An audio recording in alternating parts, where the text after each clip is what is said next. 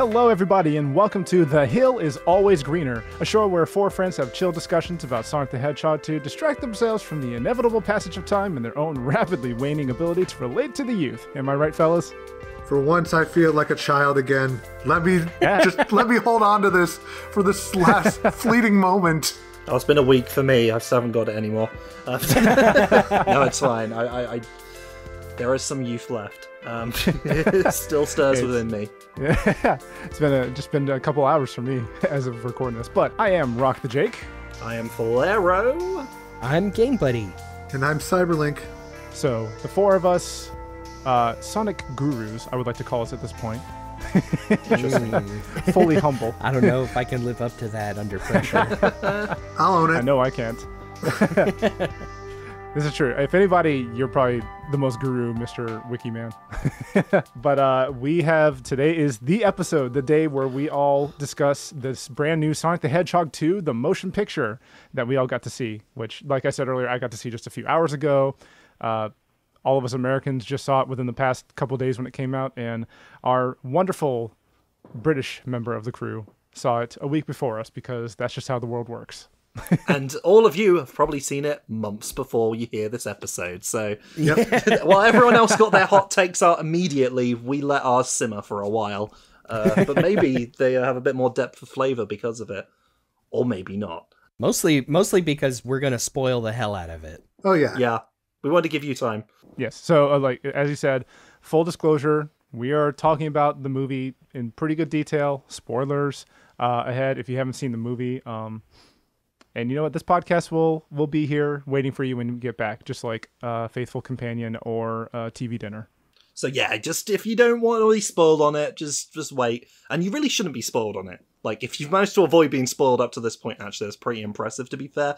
The new Spider-Man's was spoiled all over the place, like, within minutes of it coming out. This new Spider-Man was spoiled before it came out. You know what? Good point. But if you've remained unspoiled up to this point, kudos. And that is one hell of a rock you're hiding under. Today, we are talking all about the brand new Sonic the Hedgehog movie, number 2. I think first on the agenda is we're going to get some of our general gripes out because, you know, this is a positive podcast and we want to, especially with just how honestly really, really good and great this movie is, we want to gush. So let's go ahead and get our gripes out first. Yeah, I want to be clear that I didn't want to just like front load the episode with like all of my meanness. I wanted to give more of like my general impression because I rewatched the first one to remember like what that one was like and you know how much has changed with the second one. And you know, like I said, I want to be clear. I really liked both of these Sonic movies, Sonic 2 especially. Before we get started, everyone out there who really likes the Sonic movies or is just a really big Sonic fan and doesn't want to hear anyone say anything bad about them, we understand. But the fact is, by complaining about the parts we don't like, there's a chance that these guys will listen and make it better next time. So it's important to say, to be honest with yourselves about the parts which weren't up to par, especially when it comes to a movie like this. Because, you know, maybe it'll pay off. It's fine for it to not be perfect. Did you ever think this movie was going to be perfect? Maybe to you it was. But we're just gonna get the nasty bits out of the way. And it's not even going to be that nasty. We just have opinions. All right? I mean, look, after that first trailer, and by first trailer, I mean the one for the first movie with the old Sonic design, anything that came after that wasn't an unmitigated disaster is a win in my book. And that is definitely both of these movies. So the only things that really bugged me, and again, I'm being very general with my feelings here, are Sonic is not a stranger to pop culture, but some of the lines they throw in these movies of just like references to things that and they justify it by saying like Sonic has like raised himself on Earth by watching TV over people's shoulders, but this dude talks like he grew up in like the 70s, and I don't even think the writers of this movie are that old. But yeah, some of the stuff, I guess it's probably just like the most broadest American pop culture they can grab, and some of them are just like real groaners. Like some of the needle drops, the music is just kind of silly. One of the other things that just kind of fell kind of flat is the musical score, like not the licensed music that pops up, but it just it's just not very interesting. It seems very generic. Yeah, it's a generic movie score, and it's fine. It's not poorly executed. Like it is fine. On the positive side, we did confirm we definitely weren't just filling in with our damaged Sonic brains, that there is a teeny tiny little reference to the drowning Sonic music in one sequence. We went and re-listened to it, and it definitely is. So that was nice. I just wish they would do that more. I thought for a brief bit, I thought, well, maybe they didn't want to go through, like, approach the musical artists at Sega and have to license that. But then Tom's ringtone is Green Hill, which is a song that Sega does not outright own. They had to license it from Nakamura. His name is in the credits. And to be fair, I think that process was a little easier because they used the actual, like, the lyrical version of Green Hill in the Japanese release of the film.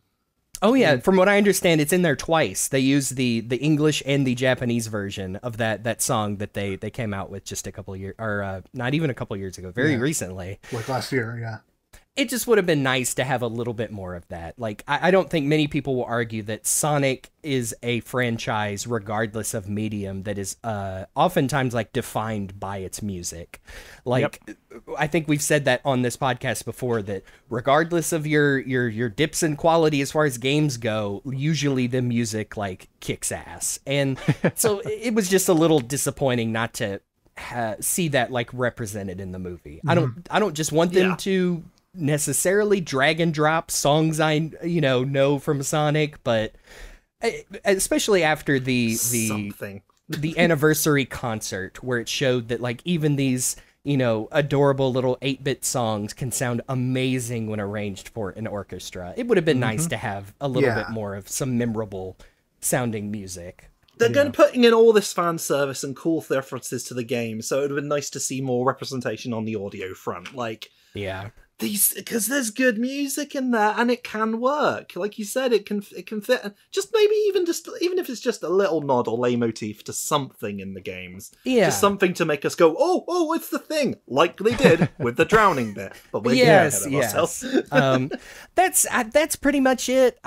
Some of the stuff with the tertiary characters, like, drags a little bit, but I definitely didn't think it was as bad as, like, the first movie, which spends like a lot of time trying to introduce us to, like, Wade, the inept sheriff's deputy. Oh my gosh, but yeah, like, even Maddie's sister Rachel, like, her whole little mini arc with her wedding, I ended up thinking was very funny. I loved her. She was awesome. I do wish that we had gotten, like, a little bit more of a kind of button on that at the very end of the film. Like, even just some indication of where things went with that at the end. Because it's like, they have that mini arc right in the middle, and then they never really follow up on it after that. It's kind of like a movie in of itself. Like, almost like a movie that interrupts the movie about these two characters, and then it's gone. I kind of wanted to see a little more with Maddie and Rachel and Tails' adorable little JanSport backpack filled with gadgets. It is funny, you think that is just a totally pointless, oh yeah, Tom and Maddie going off, and then turn it into a way to reveal that Gun is now in the Sonic movie universe. Just casually, by the way, Guardian Units of Nations, the thing from the games. I was trying to remember what the abbreviation stood for in the movie, so yeah. I'm just glad now that the abbreviation we used in Sonic F is officially canon, and I don't have to worry about, like, finding out, it actually stands for something else, and now we've been decanonized. We wrote the canon. Oh man, I did think it was funny. I know no way they were referencing it, but yeah, they say gun, Gun, and then the whole thing is just a weird bit from in Sonic 06 where they say Gun instead of gun. Oh, it's very funny, very funny. Yeah, the only other time they say gun is in Shadow the Hedgehog. Yeah.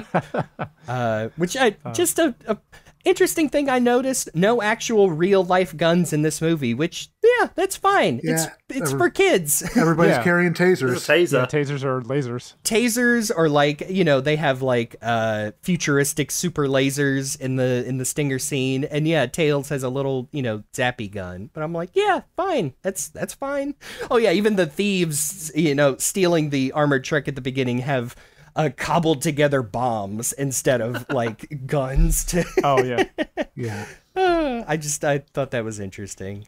Although to be fair, you see what she does to that cake with Tails' little Yeah, pea shooter. That thing is packing. but it's a laser, so it's more makes it it's more okay. appropriate. Yeah. It could blow your head clean off. It could Yes. explode your brains, but that's fine. Yeah. But I can't walk down to my local 7-Eleven and pick one up.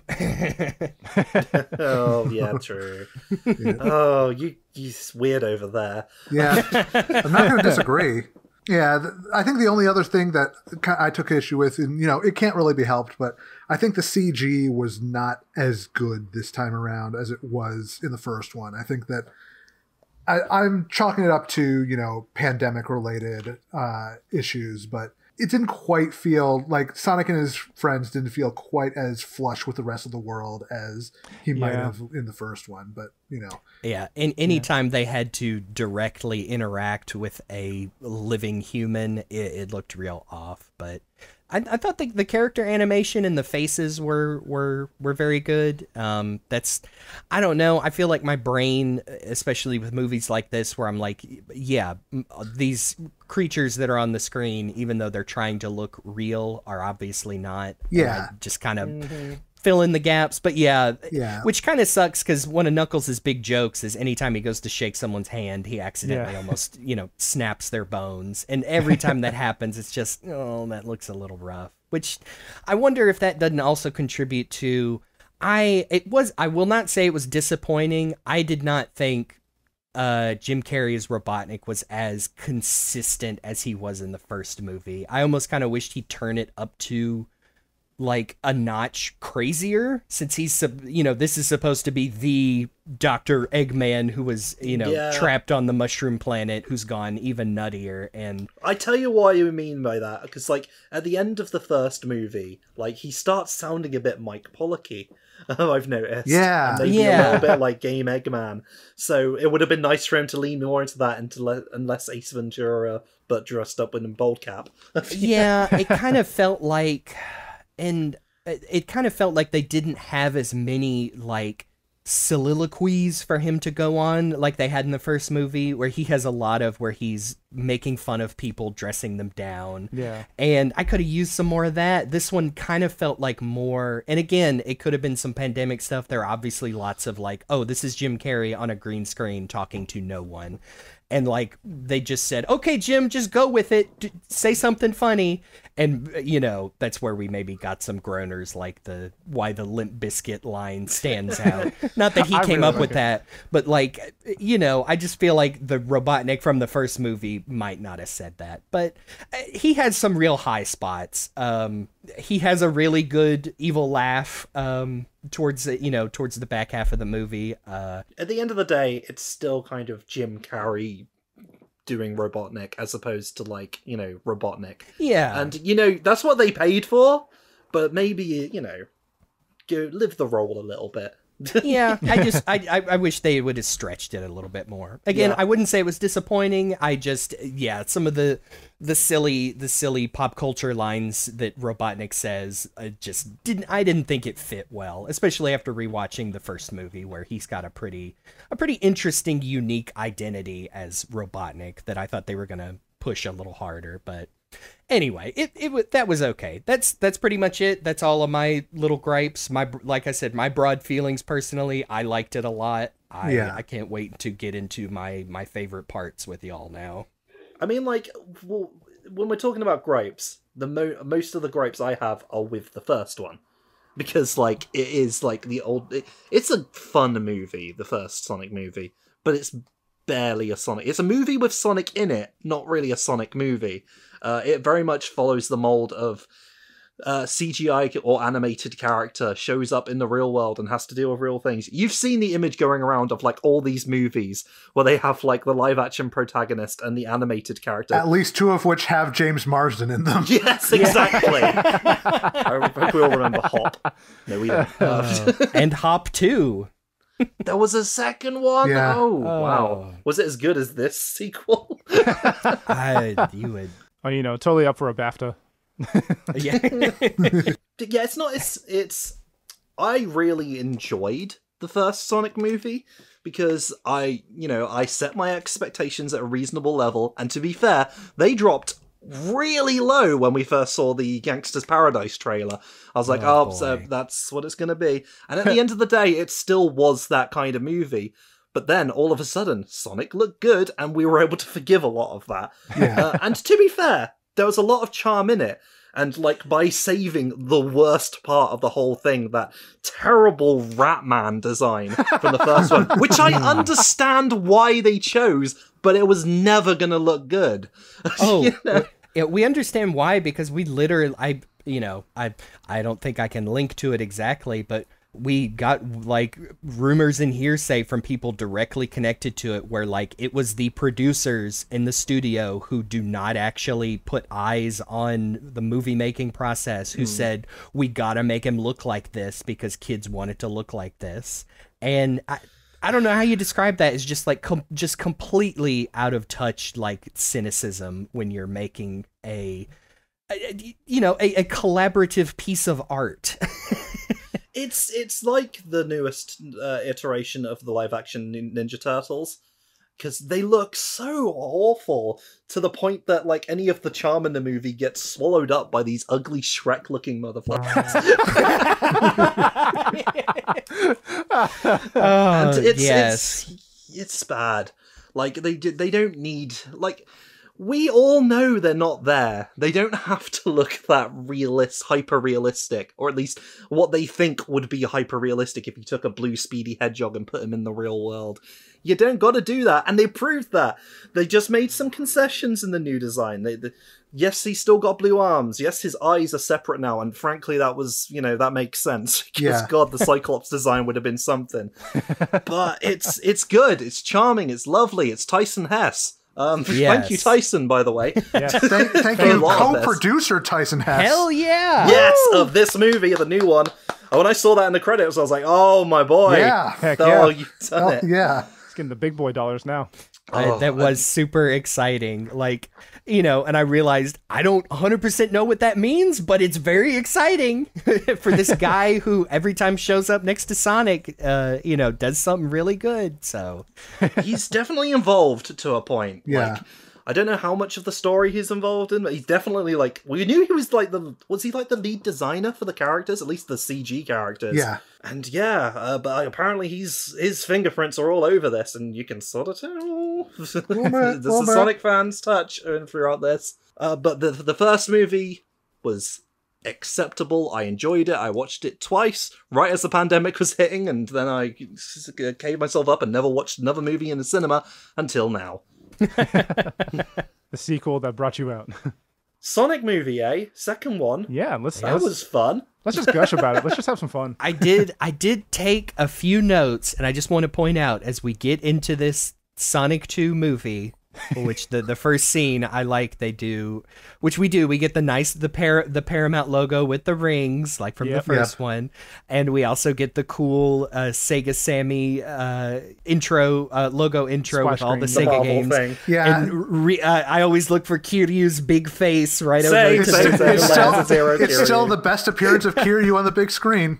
Oh man. But then we smash straight into the mushroom world, and then I noticed in the credits there is a listing for a Rube Goldberg consultant for this first part of the movie. Oh my really? goodness. Somebody who's an expert at Rube Goldberg machines for this little sequence where Robotnik sets up what ends up being a coffee maker. I thought was pretty funny. Man, so many. It's a very good introductory scene, actually. Yeah. Love cinematography on this silly scene. Yeah.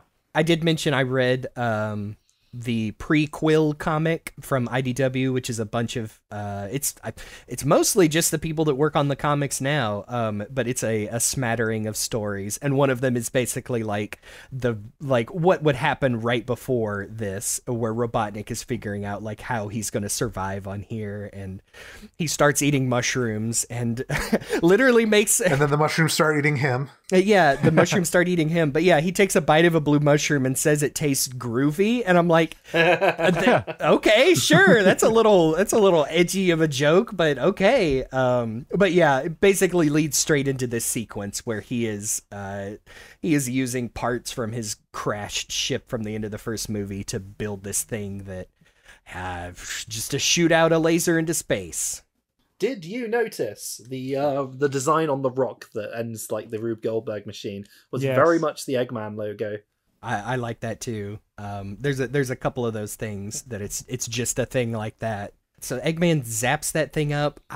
These dudes in armor that come out with Knuckles threw me for a loop right away, because I was trying to see, are they a reference to something? And I could only come up with they're just vaguely like Sonic bird-shaped helmets. It's like it kind of could be a Jet the Hawk or a whatchamacallit, but I didn't. They looked human-sized to me. I think they were like, I think they're meant to be aliens, because we've got we sort of like suggest that there's all these different worlds that you travel to through the rings. So this is just one of them, I guess. Yeah, in the prequel comic, they're literally like mercenaries that like run across Knuckles and catch him and bring him to Casino Night to fight in an arena. And then after Knuckles wins and gets his winnings in a big bag of rings, he just straight up hires them to help him find Sonic. But yeah, I liked their helmet designs, because it kind of felt like Longclaw and the Echidnas from the first movie, that they like fit right in with that.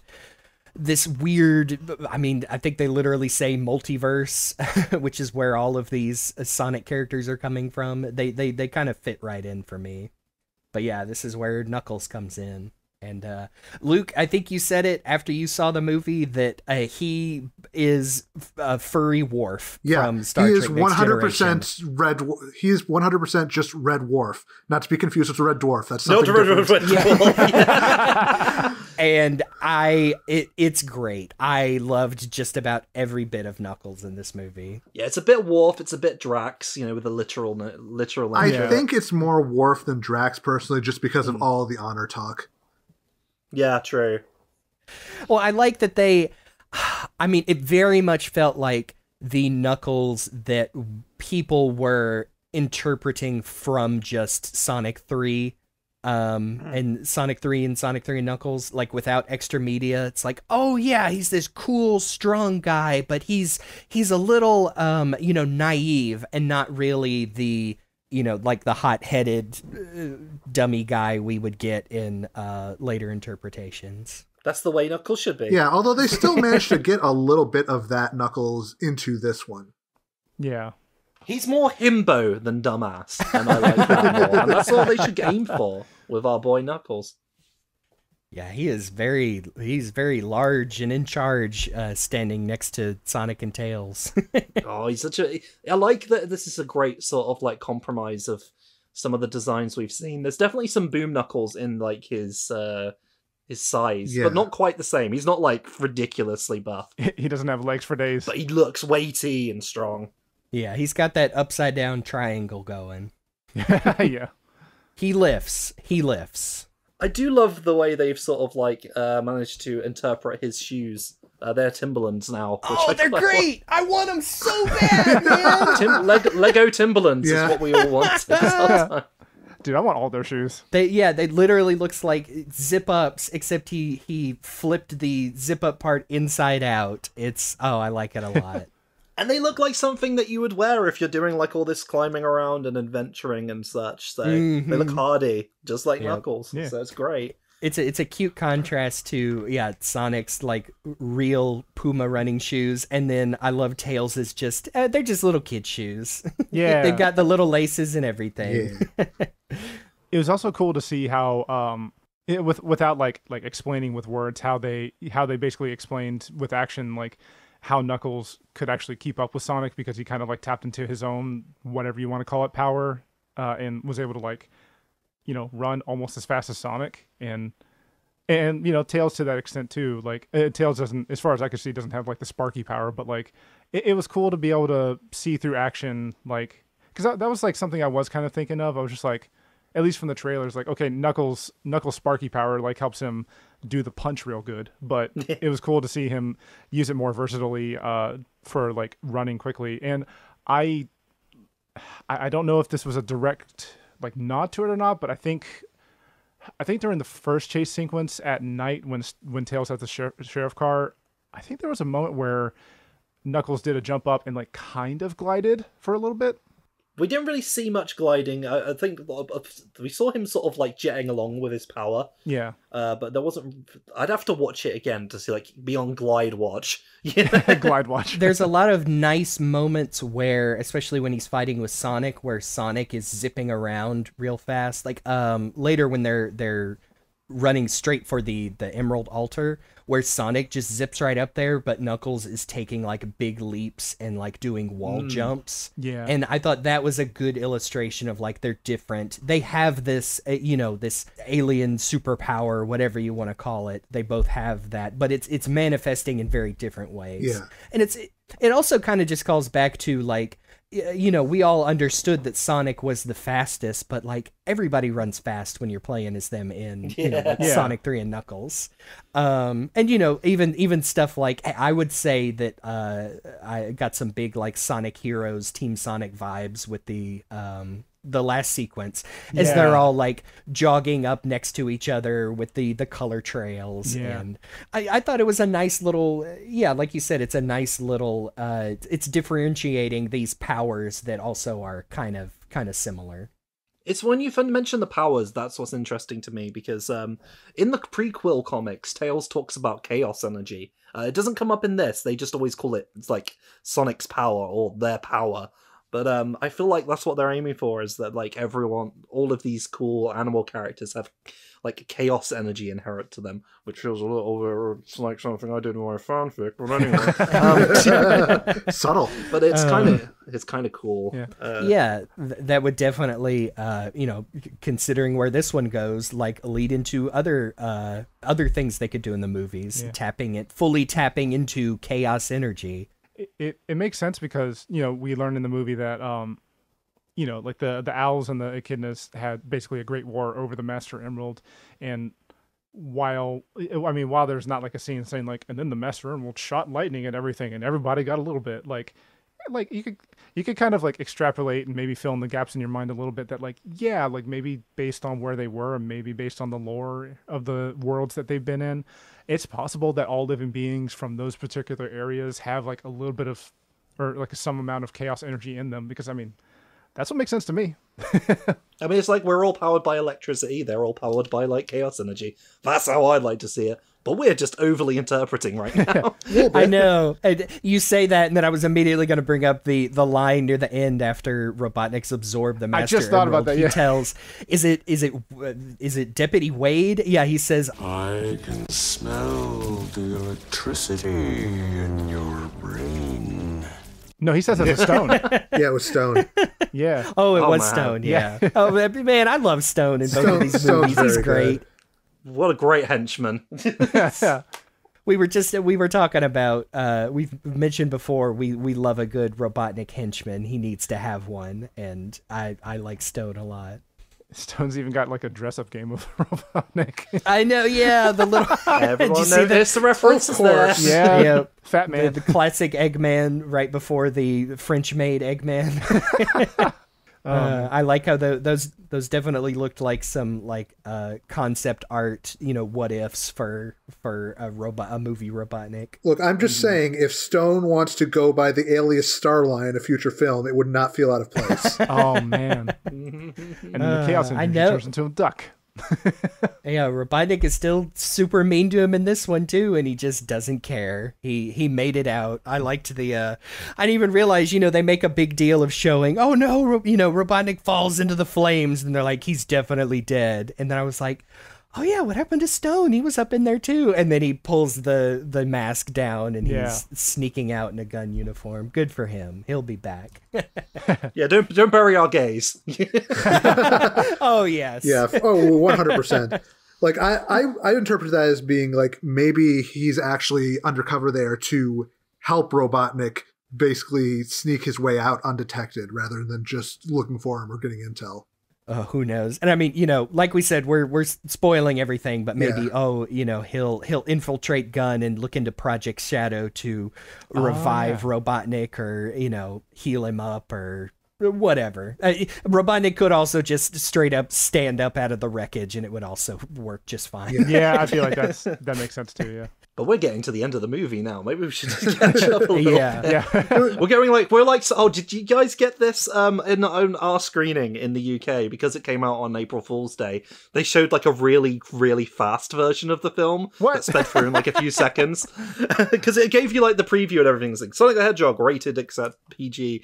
And it was like, no, Sonic was like, hey, did you enjoy that? That's awesome. Watching it at Sonic speed is like April Fool's. We didn't get that. That's fantastic. Oh man. No. Yeah. Before our screening, it was let's see, it was Ben Schwartz, Idris Elba, James Marsden. I remember there was James Marsden just did a before the movie we just wanted to thank Tika Sumpter. Yes, Tika Sumpter. There might have been There was somebody else. I don't remember. Oh yeah, it was Jeff Fowler who's the other one. Oh yeah. That's all. It's just like a little 20-second thank you for coming out to see it. It was cute. Especially Idris Elba trying to be like you in the red shirt and stuff like that. It was very funny. It was obviously like they were all obviously recorded like at different times, like probably at just like different press junkets were like, oh my god, please come here, we need you for 10 seconds.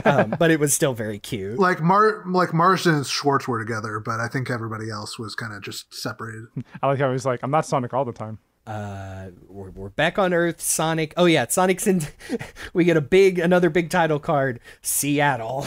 And this was in the preview. I remember people said it then. I choose to interpret there are some Sonic Adventure intro vibes. I absolutely think so. Like especially the way they frame like the police cars driving by. Yes, the police are chasing an armored truck full of cash that's been stolen, and they up the stakes by having the poor security guard has been taken hostage. So Sonic stops the robbery, but ends up, causing quite the fracas with there's bombs involved, and one blows up in the sewer, and again, Sonic Adventure sewer, grates exploding with geysers.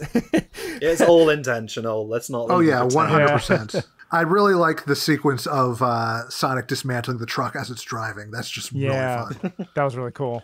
I do like the line from when he knocks out the bad guys and rips the tape off the security guy's mouth. And first the security guy's like, "Oh my god, a hedgehog!" But then he says to him something like, "Why don't you just leave this to the police?" And Sonic says, "That's not what a hero does." I like that. It was pretty funny. This Sonic, we establish here that this Sonic is several steps away from being the Sonic we know because he has no idea what he's doing with this stuff. Yeah. He very much is a very young Sonic, grappling with this stuff but thinking he can handle it. Yeah. That's an interesting take for Sonic. I don't think we see a lot of.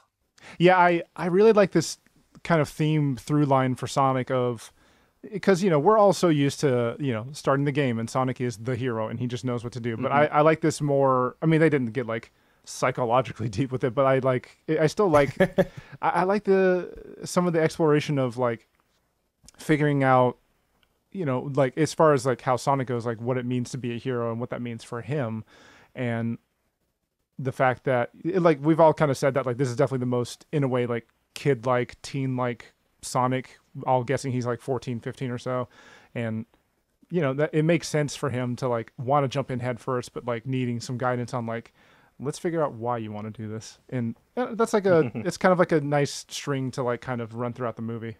Yeah, it's a unique interpretation of Sonic. It's also, like we said, Sonic in the games has always he's been considered 15 or 16 for like 30 years. Yeah. But I'd argue most interpretations, he always skews older or like much older with something like Boom Sonic. And even like Sonic X or like modern, especially like Japanese game Sonic is more of just like an aloof, college dropout. But this movie Sonic is his own unique interpretation that I believe is like a kid superhero, like learning what he's going to do with the rest of his life. Yeah. I feel like it's like the kind of thing where people are like, Sonic is always 15. I'm like, I don't know if I think he's 15 anymore. He seems to have his shit together.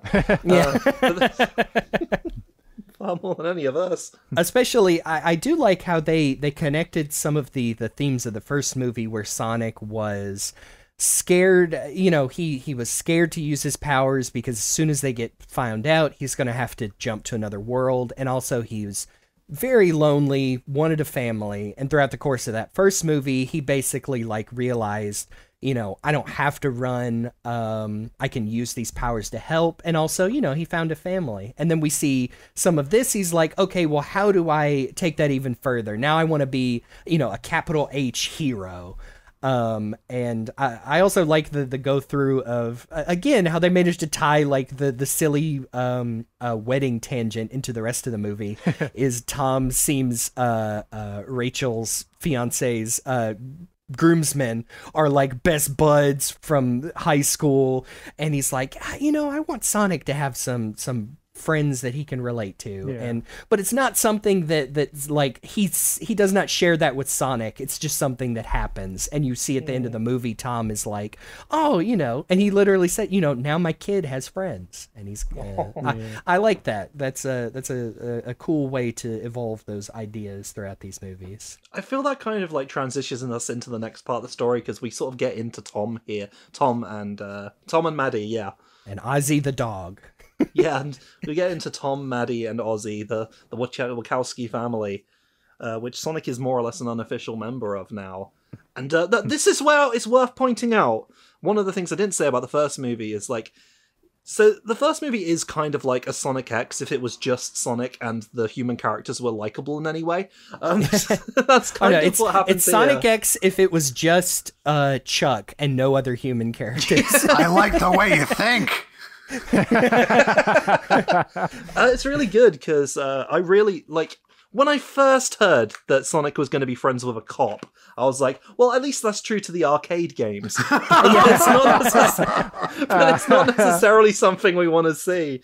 But no, he's just a small town sheriff basically. And he's quite likable. I could probably go for an whole hour on a radical left highway on how that first movie specifically points out how inept and useless the Green Hill cops are and how corrupt and dangerous the government is. And at the end of the movie, Tom realizes that he would be better off as like a social worker for Green Hills. But do I think they did that on purpose? Absolutely not. It is very funny to me though. It is like when you try to tell a story with compassionate, reasonable characters, you end up with that kind of narrative by accident. You kind of just fall into it. Yeah. Immediately, the pitch for the first one is like, he's going to be friends with, a middle-aged cop, James Marsden, and... / Chris Pratt / Chris Evans. No. If we go into the early version. Dodged a bullet, ladies and gentlemen, with that middle one. Yeah, that is... I really do have to say, I know I complain a little bit of especially in the first movie, the humans characters can get a little silly, but the actors themselves are incredibly good. Yeah. Yes. It would be super easy to phone all this in, and I just do not get those vibes. Yeah. I think Marsden himself is a pretty charming actor, and that's what surprised me. Because I thought, my main experience of James Marsden is the X-Men movie, so I thought it was just going to be Cyclops kind of sleepwalking through his lines here. Yeah. No, he's this really charming guy who you can see how he ended up with this lovely wife, and they have a good relationship, and it's really lovely. If you get past the whole, like, stereotypical sister-in-law aggression thing. Yeah. I think they do much better with that in this movie, because in that first one, it does kind of come out of nowhere, and she's the angry in-law that hates the husband, and it feels a bit stereotypical. Yeah, it's a little much. Yes, but I actually really like that they gave her a better role and actually like a proper outlet for her anger.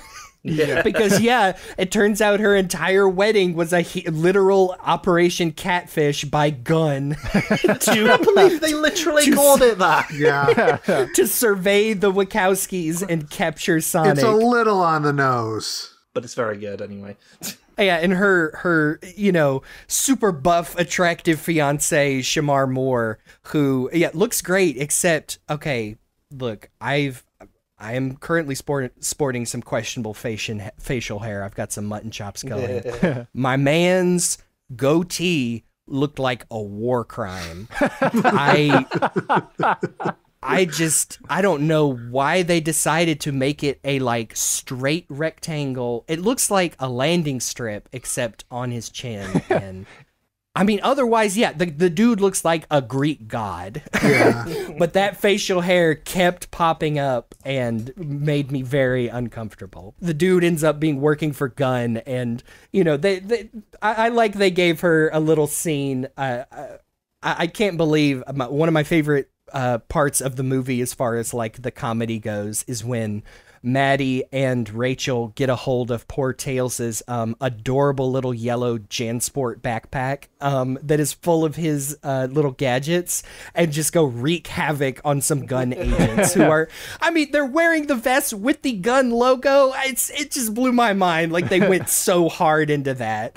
And crashing the just married golf cart into the stage, walking away from the explosion with a champagne bottle. I thought it was very funny, and that a very big step up for that character who was the stereotypical sister-in-law in the first Natasha Rothwell. She was great. I liked her very much so.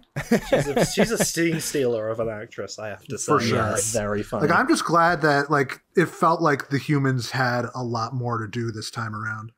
Yeah, and it's one of those, because I've seen people say, I'm not going to get into, I've seen some Sonic fans like quoting reviews for this as kind of a like, they just don't get it. And I'm like, I think that's a waste of time to pick those out, especially when, like, I know a little bit about how publications work, and like how they probably just drop that on that poor person's desk because it's a Sonic the Hedgehog movie for children.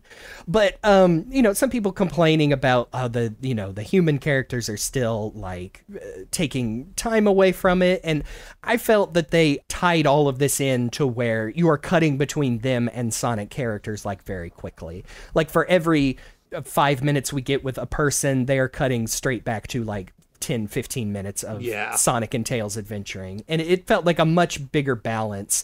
And then, like I said, they tie it all together with things I didn't even think were a thing, where Tom is teasing JoJo, Rachel's daughter, who is the ring bearer, and palms one of the rings and does it's behind your ear. I should have picked up on that, really. And didn't even realize, Sonic let them save on airfare and went to Hawaii through a warp ring and gave Tom a spare to get back home.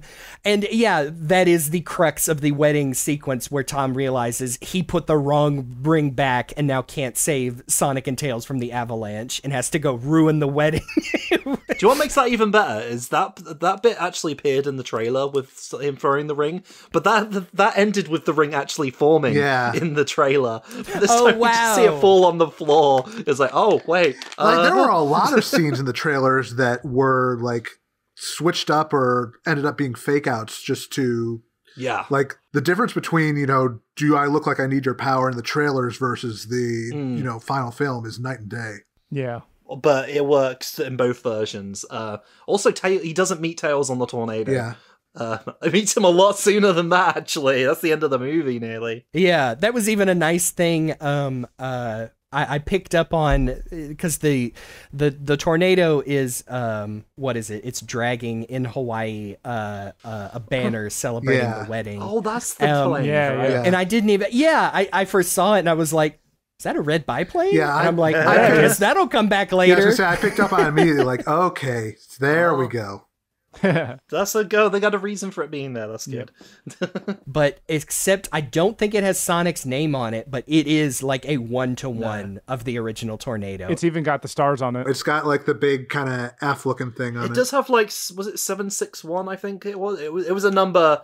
It's the miles per hour for breaking the sound barrier. Oh, that's cute. Yes. That's. And I know it's, it's probably like there probably is no real plane. It's probably all computer. But just the fact that it is it is the tornado, but in real life, I really liked. It's even got the little star on the back with the ring, and it's very cute. It's lovely, and then they destroyed it.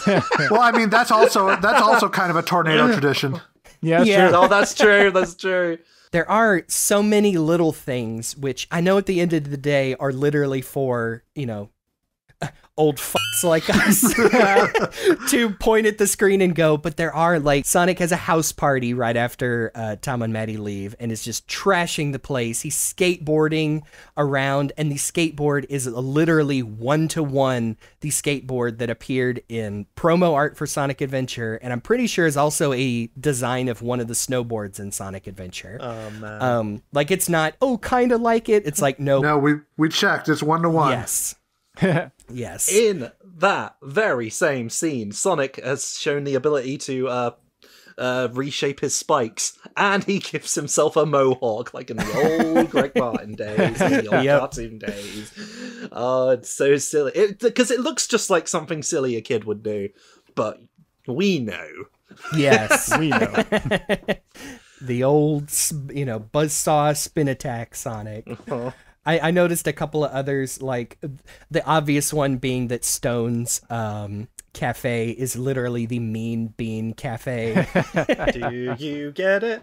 Do you get it? Is also Robotnik's, secret base he's been keeping, knowing Robotnik will return. The other big one I noticed was Knuckles punches through a water delivery truck that is called the Splash Hills Water Delivery Company. Which I was should have like, done it, and a bunch of ducks should have flown by, making the music. No, that's Oil Desert. Oh, you're right. You're right. It's ducks in the. Okay, we're getting off track. It's cats in the original Sonic 4. Anyway. Yeah, sure. Somebody like Sonic 4 out there. Why not? I mean, it's right there. They're like, what do we put on this water thing? Well, they weren't going to call it the Tidal Tempest Water Company. That doesn't make sense. Well, it could have been from, it could have been the Hydro City delivery. Oh, that would have actually been good too. Yeah, I concede. I concede. That's actually they're probably gonna use that actually in future. Eventually. No, they need to have on somebody's business card, it'll say Hydro City and then a Hydrocity Incorporated. Yeah. Just sidestep that little bit, little controversy. There are, and I think this showed up in a trailer, but yeah, there's a breakdancing segment where Sonic just does the Sonic Adventure pose. But there are so many little things, and that's not even to get into like the whole plot revolves around the Chaos Emeralds, like the straight up from the games Chaos Emeralds. Yeah. Though not perhaps not in the way that I think we expected them to. This is a new take on the lore, but I don't mind it. I think it's interesting. I like it. It's cool. We we're not really recapping the plot, but we're all going through it. But yeah, we find Tails makes his way to Earth through a warp ring. He's adorable. He's adorable. He's oh adorable. My god, he's so adorable. I don't know. I admit as someone who is very passionate about acting and voice acting, it was so cool to hear Colleen O'Shaughnessy as Tails in this movie. And you're never going to hear me say that I don't like Ben Schwartz as this Sonic, and Idris Elba as Knuckles is great, but especially, well, they gave Tails a very like heartfelt, very emotional scene where he explains his backstory. And it's very similar to the one we know from the games, is he was teased for his tails. He didn't have any friends until he met Sonic. You know, he thought Sonic was a hero, he wanted to help him, and then he became Sonic's friend, and that just, like, changed his life. Yeah. And it's so funny, that scene comes after maybe the low point as far as, like, bad needle drop music goes with Uptown Funk, which is almost 10 years old, and I mean, come on, it's like a Facebook mom song. I was really hoping they would stick a Sonic song in there. Like, that would have been, yes. But they're dancing Did They Call Me Sonic? Hell yeah, oh, hit gosh, it. I'm just imagining the scene now. But they follow that up, like I said, might have been the low point for me, with probably my favorite scene. And it was just so nice to hear Colleen as Tails, and you could tell it's a character that she has been playing for a long time. Yeah. And I know she's not even the first, second, third, fourth, fifth English actor to play She is Tails. currently into year 8 of playing Tails. That's amazing and depressing when you think about it. Because passage of time. It really did, like, just make my heart swell. It was such a good performance. It was very well written, and you could tell she, because of the familiarity with the character, she just nails it. Yeah. Well, stick with me, pal. Earth can be a scary place, but I know everything about this old pale blue dot. Do you really mean that? I mean, not everything, but I watch a lot of Discovery Channel, and... I meant about me being your pal. Of course, buddy. Oh, coming in hot. Growing up, I didn't have any friends. Everyone in my village thought my two tails were weird. Hey, I know that feeling. But then I saw you, the fastest creature in the galaxy. You were weird too, but you were a legend.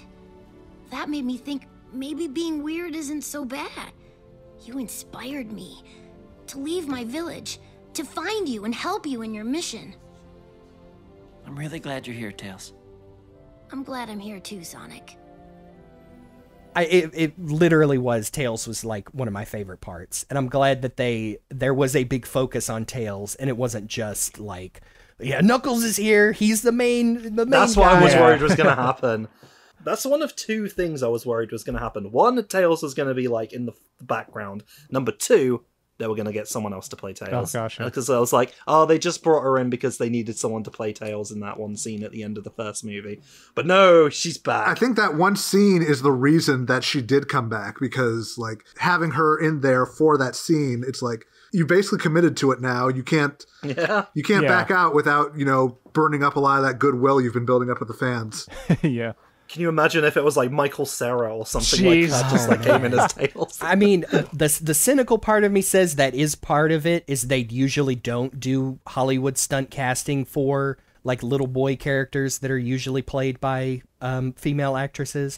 But yes, I also, the hopeful side of me says that yes, they did that. And I can just say, like, even as a kid, when I didn't understand like how acting works yet, it's like I noticed when they would like change voices for stuff like that. Especially, like you said, they bothered to give Tails dialogue in that stinger. They used Colleen, and then they brought her back because it works. And it was nice to see that. I want to track it down. I don't know if anybody knows where I can get it. The Japanese dub of the movie. I did notice when they announced the cast for this one, they did pick somebody different for Knuckles to kind of follow. I think for Sonic, they picked like some, up and coming actor guy, but they just straight up used the actor that's been playing Tails for like the past 15 years in Japan. Yeah. And I hope for that exact same reason, because she's great. She's done a great job. So I hope to be able to listen to both of those someday. I wanted to jump in with that scene, the Tails scene. Well, the Sonic and Tails scene at the log cabin, the inn. I also really enjoyed that scene, and I'll admit now, I might just be a big baby, but oh no, dude! Yeah, no. I was right there. I got a little choked up. Yes. Okay. Cool. Yeah. Like the part that really got me was was when Tails had already laid down and fallen asleep next to the fire. Sonic put the blanket on him, and then like. And I was already going like, aw. And then like when Tails is Tails, I'm actually going to get a little choked up right now just saying. But it is so cute. You just saw it today, dude. Yes. It's perfectly understandable. But when Tails is both Tails covered Sonic, I was just like, there was that moment Yeah. of like, oh yeah, Tails used to be this adorable. Yeah. Like that's the fluffy Tails I remember. literally fluffy. I know we have talked about it before that Tails is a character that, like Amy, like Shadow, now that it's hard to nail down where his character is, and I think this, and it's because it's an introduction, so we get all that heartfelt like, yeah, Sonic, you're my hero, and it's like, but now you're my friend. No. Is that we get both of those, like, yeah, he's the cute little boy genius, because he's got I love his little gadgets. They did such a good job designing them. Yeah. Again, that's one of my favorite parts in the games, where he has this, like Eggman, he has this tech that does this great stuff, but it still looks like, a preteen put it together. Yeah. It looks like a little Game Boy. And it says Miles Electric on it, by the way, and just in case Oh, you're cool. I wondering. didn't see that. Like all the tech in the movie really like well matches the aesthetic of like the Miles Electric. Mm-hmm. I like that a lot. But yeah, also he's a lonely little kid that needed a friend, Yeah. and that just worked really well in this movie to be able to We combine got away that from together. that a little bit. This does feel like a nice sort of meeting of the Tailses. Yeah. The Tails. Sonic's little brother. And I feel that's maybe the part of it. It's like, because Jeff Fowler is obviously he's like constantly saying how much he loved the original games. He's probably sort of thinking as Tails as like the little brother playing with the second controller Aw. on Sonic 2. And that's kind of what you have here. Because Tails represents all those little bros. Yeah, Yes. And I love that. it really is kind of a perfect distillation of the character. Yes. Yes, I was gonna say it seems like it is time for to kind of unite those two eras of Tails. You can have the funny little pixel brain little brother and also the boy genius with all the gadgets, and have it still work as a coherent character. Yeah. Because they did it. I mean, I would say they did it in this movie, and it's great. Like I think it might be my favorite part of the movie is Tails. Tails is so good. Also, he can fly. He can fly just like in the games. And do you know how they explain it? They don't. It's just They something don't he need does. to. He's an alien. That's literally all you need. I love how it looks like a cotton balls on a string being twirled around really fast, and that's how it's supposed to look. So we've talked a good amount about both Sonic and Tails' characters. Sonic, from both movies, and Tails from this one, and we've talked about Knuckles a bit. But I feel like this is a good spot for us to really talk about Idris Elba as Knuckles and Knuckles' characterization in the movie, and just have a lot of fun with that. Yeah, because we mentioned that Sonic and Tails do hop a warp ring to Siberia because Tails helps him look at the map that Longclaw gave him with the bag of rings, and it lights up, and Yeah, I was about to say, he literally calls her his Obi-Wan Kenobi in the first film. yeah, if she had, 8 mice and a beak, and she literally does an "You're my only hope" hologram. And explains the origin of the Master Emerald. Lots of movies do this, where they suddenly cut to an animated sequence, and I'm like, that's the coolest part of the movie. Should have done the whole thing like that. 2D but animated, yeah. it looks so good. It's so cool. I love it. But explains that Knuckles is a Echidna tribe. Forged the Master Emerald with the 7 Chaos Emeralds. Which I'm glad to hear. I'm glad they're here. I was worried they weren't Yes. going to be. Yeah, it was a little unclear right away. I thought, okay, they just forged one big emerald. And I'm like, okay, that works. Whatever. You don't need all 7. But no, they forged them into this Master Emerald to focus all their into the ultimate power. We hear that several times. Ultimate. We see that, one of the echidnas absorbs the emerald, and it gives them, unlimited power, the ability to turn your thoughts into reality, which, again, is almost straight out of a line straight out of the games. And is okay, I both love and hate this, that as they're explaining this, Dwayne, the stupid police deputy, they say, the emerald has the power to change your thoughts into reality. And he says, just like the Stay Puft Marshmallow Man from Ghostbusters, which I genuinely laughed at until he says it again later. Then I'm like, okay, well, now it's not funny. Yeah. He should have cut it, snipped it.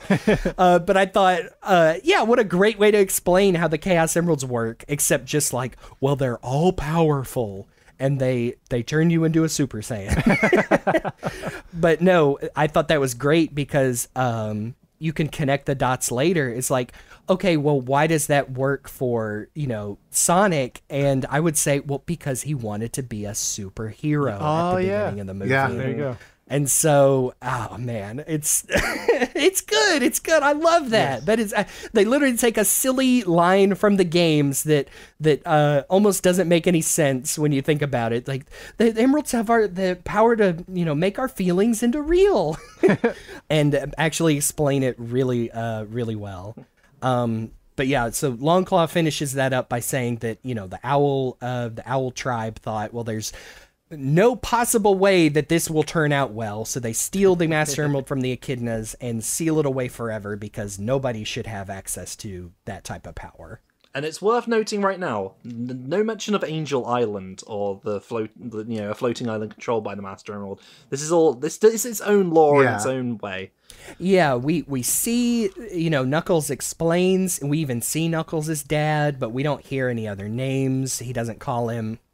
I do think it was intentional that they did not go into what happened to the Echidnas and Longclaw in that final battle, because it's like, Knuckles says he's the last one. Everything we've seen says that, everybody died, but we don't see any bodies. There's really nothing to straight out confirm that everybody is really gone. And I think that figuring out what actually happened to Longclaw and the Echidnas is going to end up being like a major thrust of whatever the Knuckles series for Paramount Plus ends up being. I just wonder if it's going to be like Longclaw's like, I have no other options. And just goes supernova. I have a gun. Oh my god, can you imagine? I've been hiding this from Sonic all this time. I did not want to see this. Yep, they took the guns out of this movie so they can waste their one PG-13 rating on that episode. Yeah. The TV show. Her handling a gun with her feather. Look at her wings. Actual owl-ass wings. Like, I have a theory about what they're going to do on that front, but I'm going to save that for when we inevitably start talking about what comes next. Like we said, we do get a backstory on that, how Knuckles' family and tribe created the Master Emerald, and Tails and Sonic have been led to this owl shrine that holds a compass that the map spoke of that should lead them directly to the hiding place of the Master Emerald, and that's where Knuckles and Robotnik bust up in and try and take it from him. And we get to see Robotnik's new badniks that are still mostly very plain white Apple products, but no, some of them straight up look like Buzz Bombers. And he's got an Eggmobile. I love it. It looks great. I thought the Eggmobile was something he was gonna make on his time away, being the crazy mushroom planet. He was making weird stuff, but it turns out these things have been in storage this whole time, so he always wanted to fly around in this big weird semicircle. Yeah, that's where we get reintroduced to Stone, who flips the switch on his coffee shop and reveals it's just been Robotnik's base in waiting for when he knew he could come back. And it was in the trailers, but it's super well done when he just screams, He's back. He's back! when he gets the message from Robotnik. I love that he has his own little micro fandom that came out of the first movie, and I'm part of it. Stone stands. And a lot of people who just really ship that. Yes. Yes. That's valid as hell. And that includes Stone himself. I mean, even in an interview, Jim Carrey said that he wasn't opposed to the idea. So Yeah, Robotnik might be, though, because I feel like Robotnik probably... I don't even know if he has any interest in other human beings Robotnik would sooner... other than using them. That first movie, he straight up, like, talks about how it's going to be so much better when he takes over the world and does away with the rest of humanity. And in this one, he mentions that he's at least going to keep humanity around, but they're all going to serve as his robots. Yes. Oh, he just doesn't want to be tied down. Maybe some kind of robot transformation machine? Robotizer? Who knows? You talking about incisors? That's some crazy talk. So this is where we get the cool snowboarding scene. I will say, like, looking at the mountainsides when they were, like, first entering, I think it's just because, like, Death Stranding has etched a part of my brain, or part of itself into my brain, but, like, I looked at those mountains and I was just like, what if Sonic and Death Stranding? Oh yeah, I was just about to say this would have been a great place instead of like whatever goofy song they use, but to drop in some like ice cap Sonic, put some low roar in there. Yeah, man. We could use. Well, they could have like licensed Hard Times by the Jetsons. Oh man, yes, go completely in the other direction. Yes, and put that song in there. Happiest days of my life. Yep. Oh man, I do love this sequence. This one is a big like, man, I wish the music was a little more like exciting. Throw some guitar licks in there. Yeah.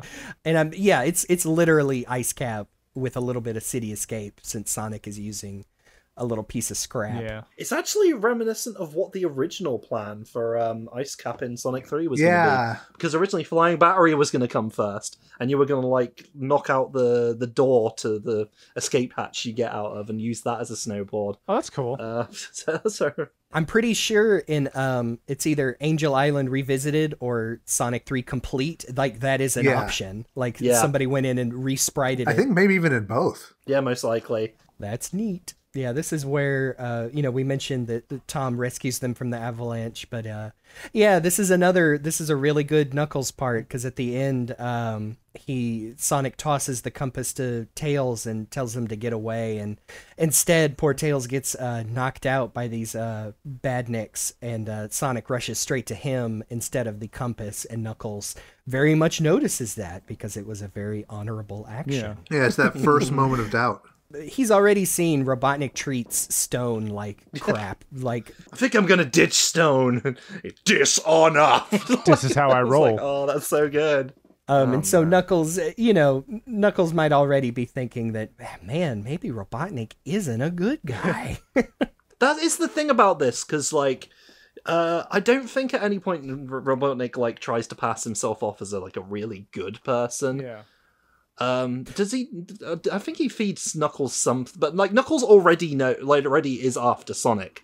This isn't like, oh, that Sonic has come to steal the Chaos Emeralds and all that. It's not that sort of. No, he just wants to find the Master Emerald. That's it. Yeah. Yeah. Yeah, it is while Knuckles mentions the Master Emerald that Robotnik... Because first, Robotnik just wants Knuckles to help him get back to Earth. Because he tells him, well, I know where Sonic is. And then he hears about this ultimate power in the form of the Master Emerald. And it is a very good mug reaction from Robotnik here, where you just see the evil little wheels turning. He doesn't even have to, spell it out. It's like, nope. He's gonna get that emerald. But it's always a tentative sort of partnership here. It's never like, Robotnik, you're a good guy, and I'm gonna follow you because you're doing good things. Like, yeah. So Knuckles doesn't seem like an idiot. It's a tentative alliance, and I quite like that. Yeah, when it falls apart at the end, it's definitely because Knuckles realizes he's not only a bad guy, but he is a dishonorable rapscallion. Yeah. Rapscallion.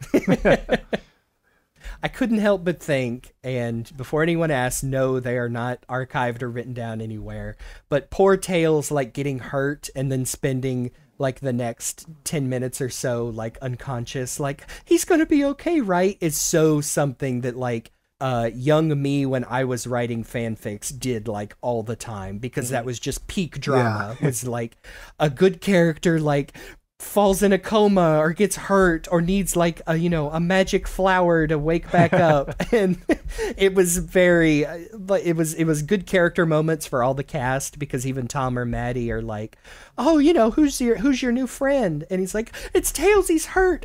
Oh no, we're immediately invested. But you see, I see that cute little fox, and I was oh like, yeah. See, okay. Oh no, he's got a boo boo. Oh no, it's it's just like how Rachel said though. Oh, there's two of them now. Yes.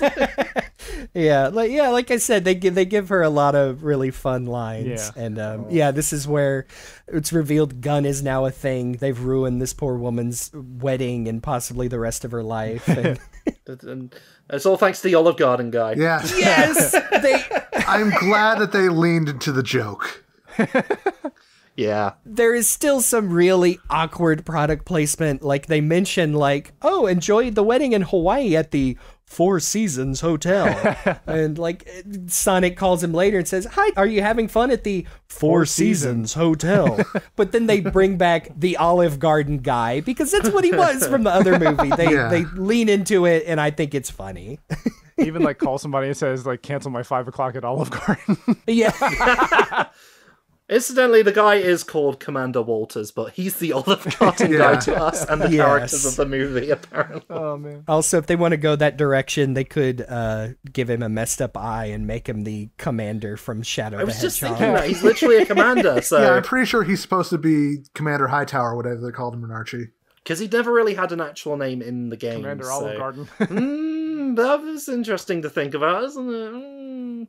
They turned like probably the most awkward product placement next to Zillow in the first movie into like a pretty funny joke. Yeah. Just imagining if in the next film we see him like eating unlimited breadsticks or something. Yeah. He's always got a basket somewhere. He's in his full like gun SWAT gear. He has a holster, but there's a breadstick in it. I can't have a gun, so... I will also say the priest with the taser inside the Bible is probably one of my favorite gags. Yes, and then he does the cross afterwards. Yeah. He does the sign. Oh man, yeah. He doesn't draw it right away, but he just lets you know. Yeah, I'm in. Yeah, he on feels it. bad about it too. Just like, yeah. God forgive me. This is such a silly movie. It is, but I think that's one of the best gags in the movie. Yes, absolutely. Robotnik and Knuckles using the compass, which has it's a cute little design. It's obviously got the tiny little Chaos Emeralds around the like Master Emerald, but they do use it to unlock this hidden temple zone. Which is a couple 100 miles off the coast of where our heroes are, and they go down into this labyrinth to find the Master Emerald. And it's both a literal and it's a Sonic labyrinth. It's Labyrinth Zone. No, it's not Sonic Labyrinth. He doesn't have stone shoes. That game's bad. So but it's rather cool seeing like this blatant labyrinth. There's an amalgamation, as we pointed out earlier, but it's mostly Labyrinth Zone with all the owl heads. Yeah. Yes. The gargoyles and things and the crystals. Against all odds, more subtle Sonic 4 references. Yeah.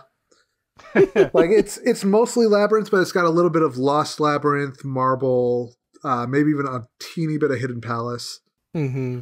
I mean, Hidden Palace definitely comes in a little bit later, I think. But yeah. Yeah, I saw some people were pointing out like literally the cut and subsequently restored Sonic 2 Hidden Palace is what this Master Emerald Shrine looks a lot like. Yeah, it really does.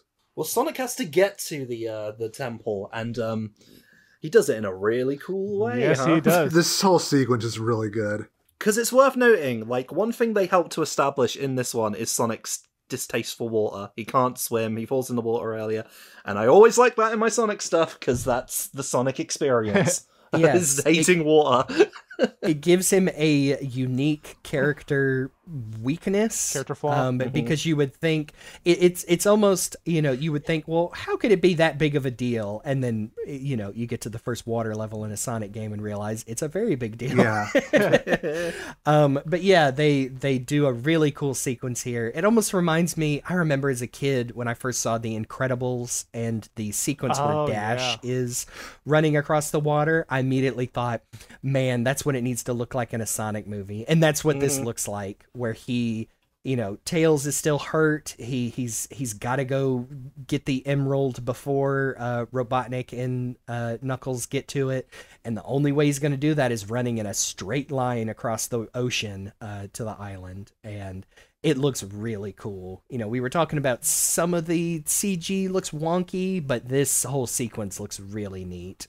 And they apply realism to it, because even if you're fast enough to be able to run on water, if there's waves, you're not going to have a very fun time, and it's quite a scary scene. I know, and they do like a smash to black and a fade up. It's like, and he wakes up on the shore of the island, and I'm like, whoa, that's was a little scary. Yeah. God, as much as he literally says he's got to go fast, and it was a cool line. Yeah, like it was forced in the first movie, but I feel like it worked here. And let's just get it out there. Gotta go fast is a line that did not originate in the Sonic games, despite what people think. No. It is from the Western song, the theme song to the Sonic X anime, and it just somehow became part of the public consciousness of Sonic the Hedgehog. And I never liked it. Never. And do you know why I don't like it? It's because people will say that as like a reason for why they're not having a good time with the original Sonic games. It says, but I've got to go fast, but it keeps punishing me for going fast. Like, no, you don't have to go fast. You've got to earn your speed. Anyway, sorry. Just, people complain about like, I hate the self-aware humor in like the modern Sonic games, but Gotta Go Fast came from making fun of the stupid 4Kids theme song. And then I want to say Gotta Go Fast also came like around on the internet at the same time as like the Sonic drawings and all that. And I mean, talk about your metafiction, 20 layers of irony stuff. That's why I've never liked it. But it definitely has, it has been around so long that it's kind of bent back around into being like kind of a genuine thing. It's like, yeah, Sonic does go fast, that I can let it go in this. Just these days, yeah. Don't try and tell me it didn't start off as ironic and taking a piss. But anyway, I think this is where, is this where we see Tails is starting to wake up? I think Tails already woke up like when Sonic was gone. Yeah. Like, he just realized, yeah. Yeah, Sonic left without him because Tails was still too weak at the time. And Sonic was also feeling bad about the fact that he feels like he was part of the reason why Tails got hurt, so he's like, I gotta do this on my own. And then as soon as he runs away, Tom and Maddie both yell out Sonic's name, and then that's when Tails wakes up. Like, he's in trouble. Sonic makes it to the labyrinth, and I also do think it's funny that we get some of Knuckles and Robotnik making it through these traps. Yeah. But then instead of like, showing Sonic zipping through and getting through them, he literally crashes through the ceiling into into the Emerald Chamber. And he labyrinths his way down because he's dealing with all those horrible traps that we all had to deal with when we played Sonic 1. Seeing him falling down the running water element parts, that was cool. It takes you back. It does. It's very good. It's where we get one last skirmish with Sonic and Knuckles doing the cool, like I said, the cool ways to show off their different powers, where Sonic's zipping around real fast and Knuckles is, doing wall jumps. And we get the nice trailer shot. And that was something I also liked, is they did a good job of, these characters are moving quickly, but like pulled out the digital camera, so like we can actually see what they're doing. There wasn't a lot of like shaky cam. No. These characters are fighting, but you can't see it. And of course, this is where the big Robotnik heel turn is, because he just tiptoes up to the altar and grabs the emerald, and Knuckles knows immediately that he has been taken advantage of and was betrayed. Yeah. He even says like, I thought you were my friend. Wait! That wasn't the deal! Oh, you poor, naive creature. It's not your fault. A more advanced intellect would have seen this move coming a mile away. Or 1.6 kilometers. But I trusted you! You were my friend!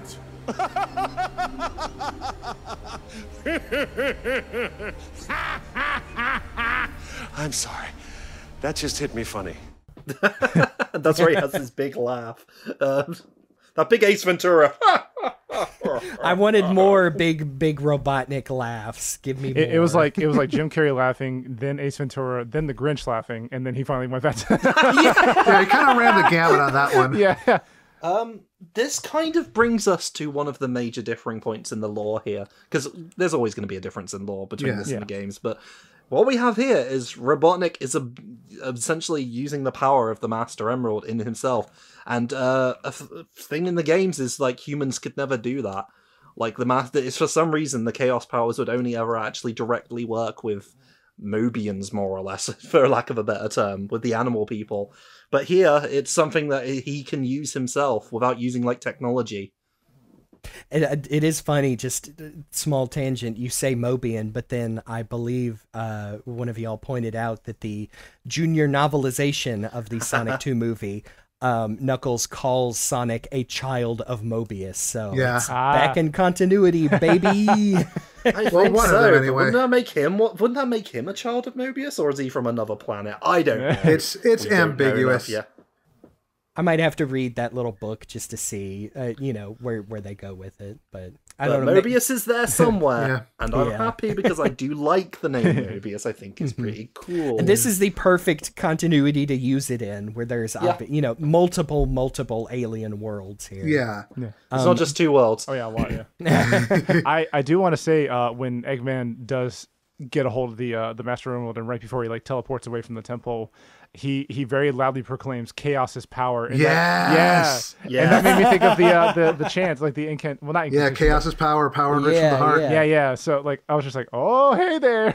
He does straight up like we got in the backstory earlier. He absorbs the entire emerald into his body, and like his costume changes to green highlights, and he gets green energy in his eye. Even his goggles change from a red tint to a green tint, and then he like teleports away. he has controls away, yes, if you will. Yeah. Oh. He is super Robotnik. The Supreme High Robotnik. The Supreme High Robotnik, or the Robotnik who gained the power of the Chaos Emeralds in Sonic the Comic, and just all these little cool things that I like to see represented in my Sonic. But he does still have his clothes on, so. Still step up, maybe. Yeah. I do like I think we got one in the first movie, is that correct? Sonic calls him an Eggman. Yeah, there were a couple times in the first, but I think he definitely did it more here. He continues it in this movie. Just another nice, again, fits right in with this continuity that, of course, a military contractor who's perpetuated war crimes named Dr. Robotnik would hate being called Eggman by this little blue furry kid. And I think the reason he calls him Eggman is because all of his little robots are eggs, not that he's egg-shaped. Yeah, he does have an obsession with egg-shaped things, which is, is also very, like, Bible Robotnik, STC Robotnik. I like that. Look what crawled out of my egg sack. Yeah. Which is a hell of a line. After he spoils the end of Charlotte's Web. What a weird-ass scene that was. That is actually the stuff I like in that first movie, is just the long rants, connected to nothing. So yeah, he is super Robotnik, and he zips back to Green Hills, isn't it? Yep. Yeah, right in front of the Mean Bean.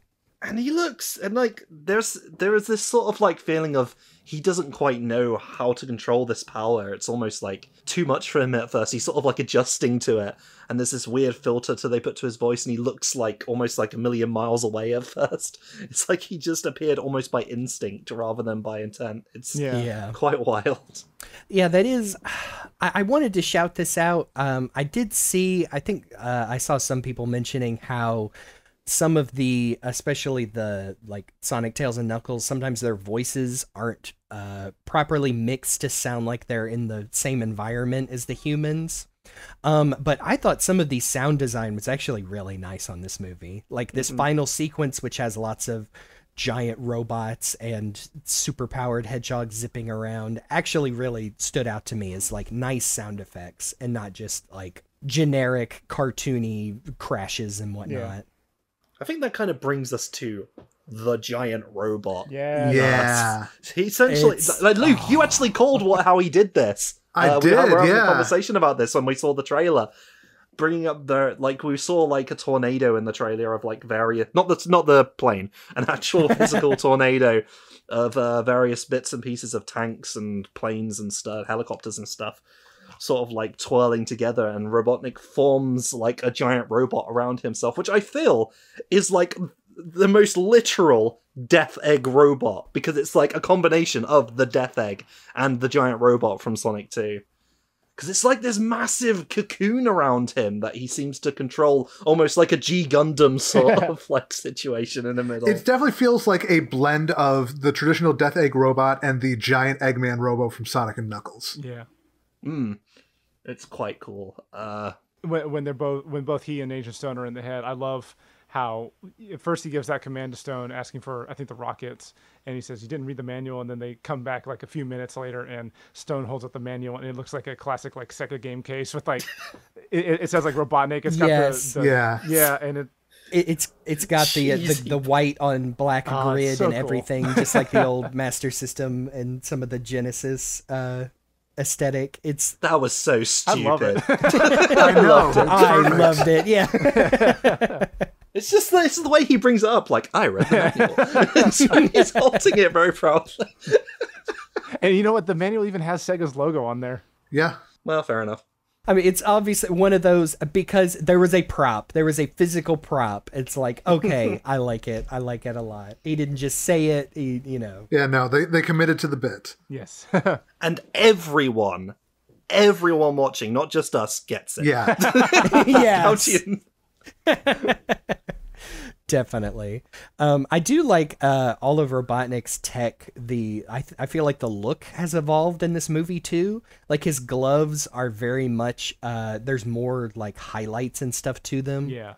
And I actually like that for this version of Robotnik, that he has these. I mean, they're not power gloves. They do kind of vaguely look like Genesis Mega Drive controller buttons on there. But I do like the look of all his technology in this one. It's less generic than it was in the first movie. But yeah, this big robot, it is like, God, 300 feet tall, it looks like. And it's a good thing we've gotten several aerial shots cementing that Green Hills is like in the middle of nowhere. So there's lots of forest and mountains for this thing to stomp around, and it's not murdering everyone in the town. Although I did, he absorbs all of the gun vehicles that pull up, the weapons of war, and we see several shots of soldiers like jumping out of them, and then he absorbs this train, and man, I didn't see that conductor bail out. Oh, no. So oh no, don't worry, I can see the parachutes moment. Everything's automated these days. Don't worry, it was an AI train. There was no conductor. Yeah. I love the moves that this thing does, by the way. It's got some very silly moves, Yes, like it where does. he's doing the bit with the fingers and it's like running along like a person. And he's got like the that's so snot cool. rocket cannon. The snot It's rocket all is so great. immature, but it fits this version of Robotnik so much. It does. Yep, the aforementioned stash smash. Oh my god, the stash! Yes. It's very good. It's so I mean, clever. it is great to see this. It is only slightly looks different than the one that is straight up out of the game, or we've seen like the 3D versions and like Sonic generations of this Death Egg robot. Yeah. Yeah, it definitely does reminiscent of the Sonic 2 one, just without like the spiky fingers. But it's got like, if you look at the shoulder pads are straight up those yellow things from the game. It's got some really nice references, like the jets on the arms that let him punch really hard. And you mentioned like Gundam, like it is straight up like giant robot stuff. Like I meant G Gundam so specifically, cool. where he's piling it by standing in the middle, Pacific and then Rim. just like bounces flying around the place and using his leg as an electric guitar and stuff, and all this Jim Carrey physical comedy nonsense. Yeah, there we got some guitar kicked in there. Finally. Finally. The face also is very reminiscent of the Sonic Generations design of the Death Egg as well, with the big mouth as well. Yeah. So yeah, this really is an amalgamation. This is where we get Sonic and Tails and Knuckles, who we kind of skimmed over. Sonic and Knuckles have like a heart-to-heart after the temple is collapsing, after Eggman teleports away. And this is where we get the drowning sequence, where there is the tiny little bit of a reference to the Sonic drowning music that really made me light up in the theater, especially. Enjoy that little reference, because it's one of the only ones you get for the music.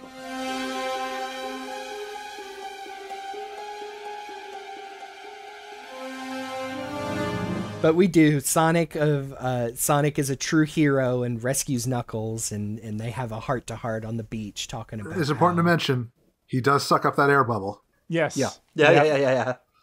Yes, like literally. I think you see some bubbles flying past, and you think, oh, I get it. And then he just does it, just like the game.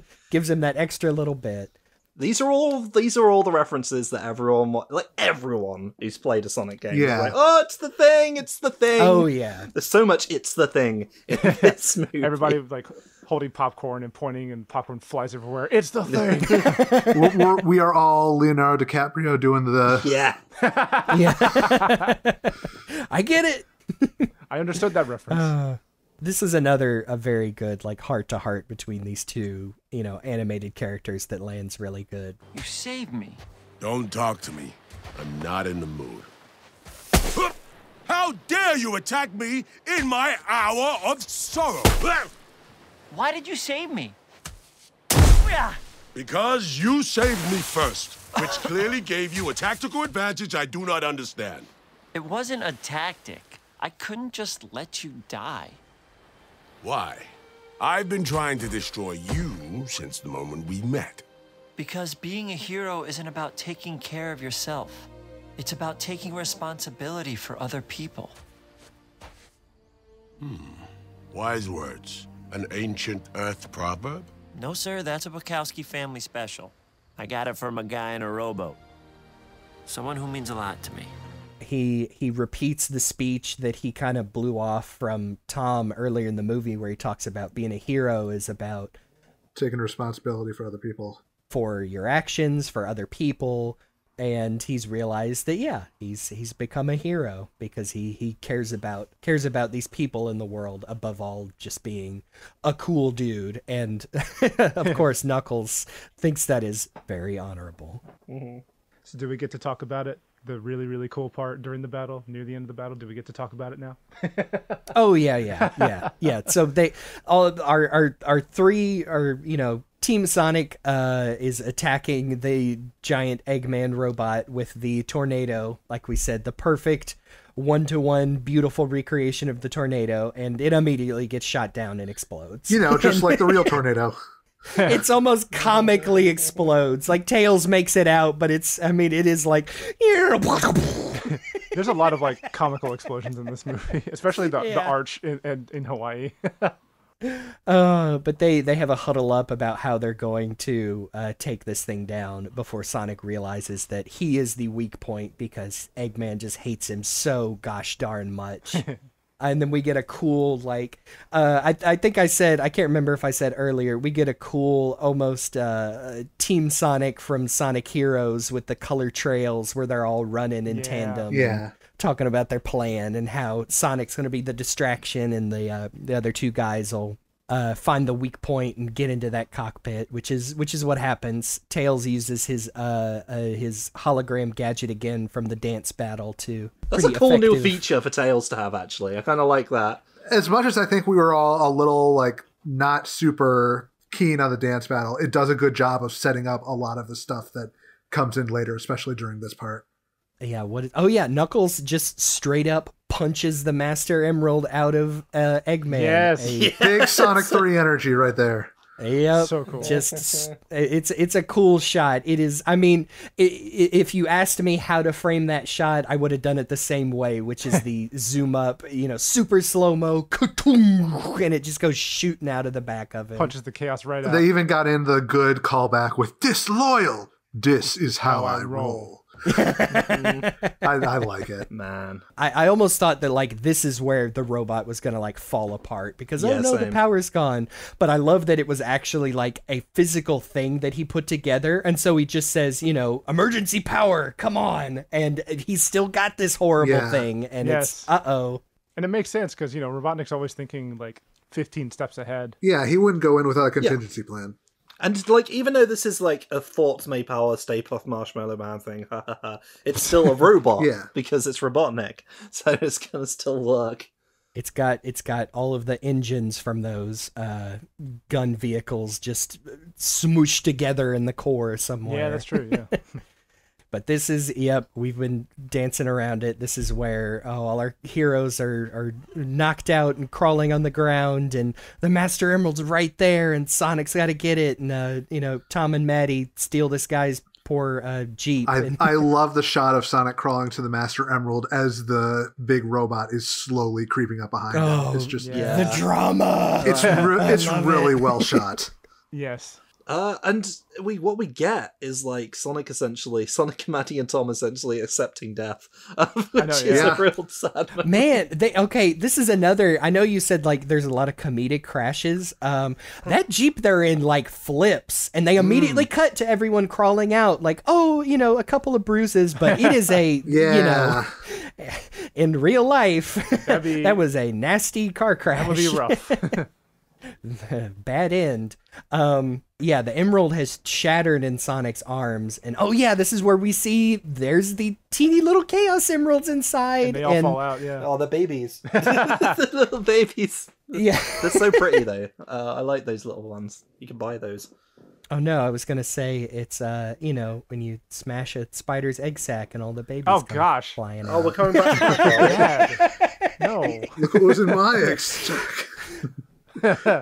So Sonic is cradling these, shattered emerald pieces, thinking it's over, and here comes the giant Robo, and Knuckles and Tails are running, and he smashes it down. The dust settles, and of course we see that there is a brilliant, shining golden light under his foot. Ooh. And we got Super Sonic in a Sonic movie. Yeah, it would have been such a I was not spoiled on this. But I was happy. That makes one of us. Oh, I'm so sorry, Luke. Damn you, McDonald's. It wasn't even the McDonald's thing. It was like a store listing for a toy of the Death Egg robot that had... Oh my god, really? Right on the box, it had a little tiny Supersonic toy picture image on it. And it's like, well, can't unsee that. Well, I don't know if it makes anyone feel better, but I spoiled myself on purpose. Just so I knew that there was super cool stuff to look forward to. So sorry if that makes it worse. I will tell you this much. Even knowing that was going to happen, I was still every bit as excited as I would have been had I not known it was going to happen. Like, this whole sequence just... Mwah. Oh, it's so good. It's so good. Of course, because I have not only watched it dozens of times, but also edited hours and hours and hours of footage, could not help but see the parallels between this and episode 26 of Sonic X, with the catching the giant robot fist, making it explode, even the zipping around, and the, I'm going to put a clip of the sound in here because it sounds so cool.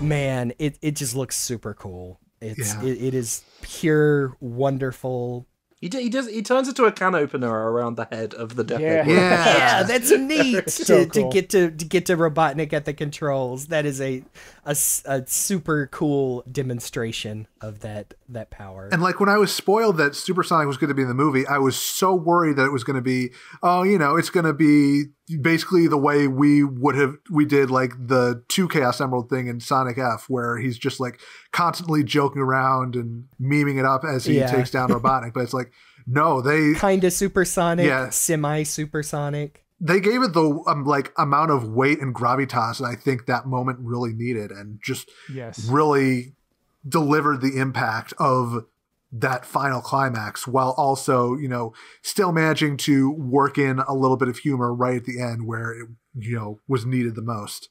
I just love that design as well. Like he looks like he reminds me of like when Supersonic used to look like he was on fire. Made of fire. That look is sort of there prevalent in this golden god. He has it's not the super spikes from SA2.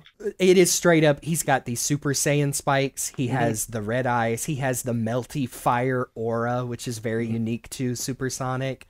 It looks fantastic. Yeah. I really liked every bit of it. But, he's not quipping the whole time because they don't even say it out loud. I like that they're very subtle about where you can intuit that, okay, well, why did this happen? They were about to be crushed. It's because Sonic wished in his heart of hearts to be a superhero, and the emeralds turned that thought into reality. And it's man, you're talking about the goosebumps. Yeah. It's getting me. It's good.